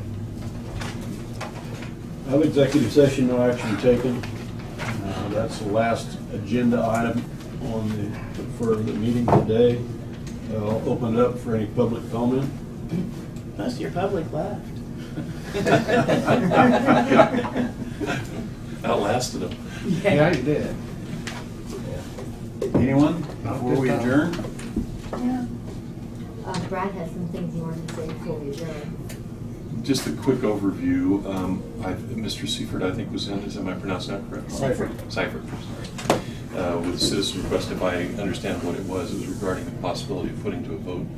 And I'll stop right there because I don't know exactly what the question would be, but let's presume that it's something in terms of allowing wind farm activity or additional wind farm activity in the county, and how it's worded is pivotal.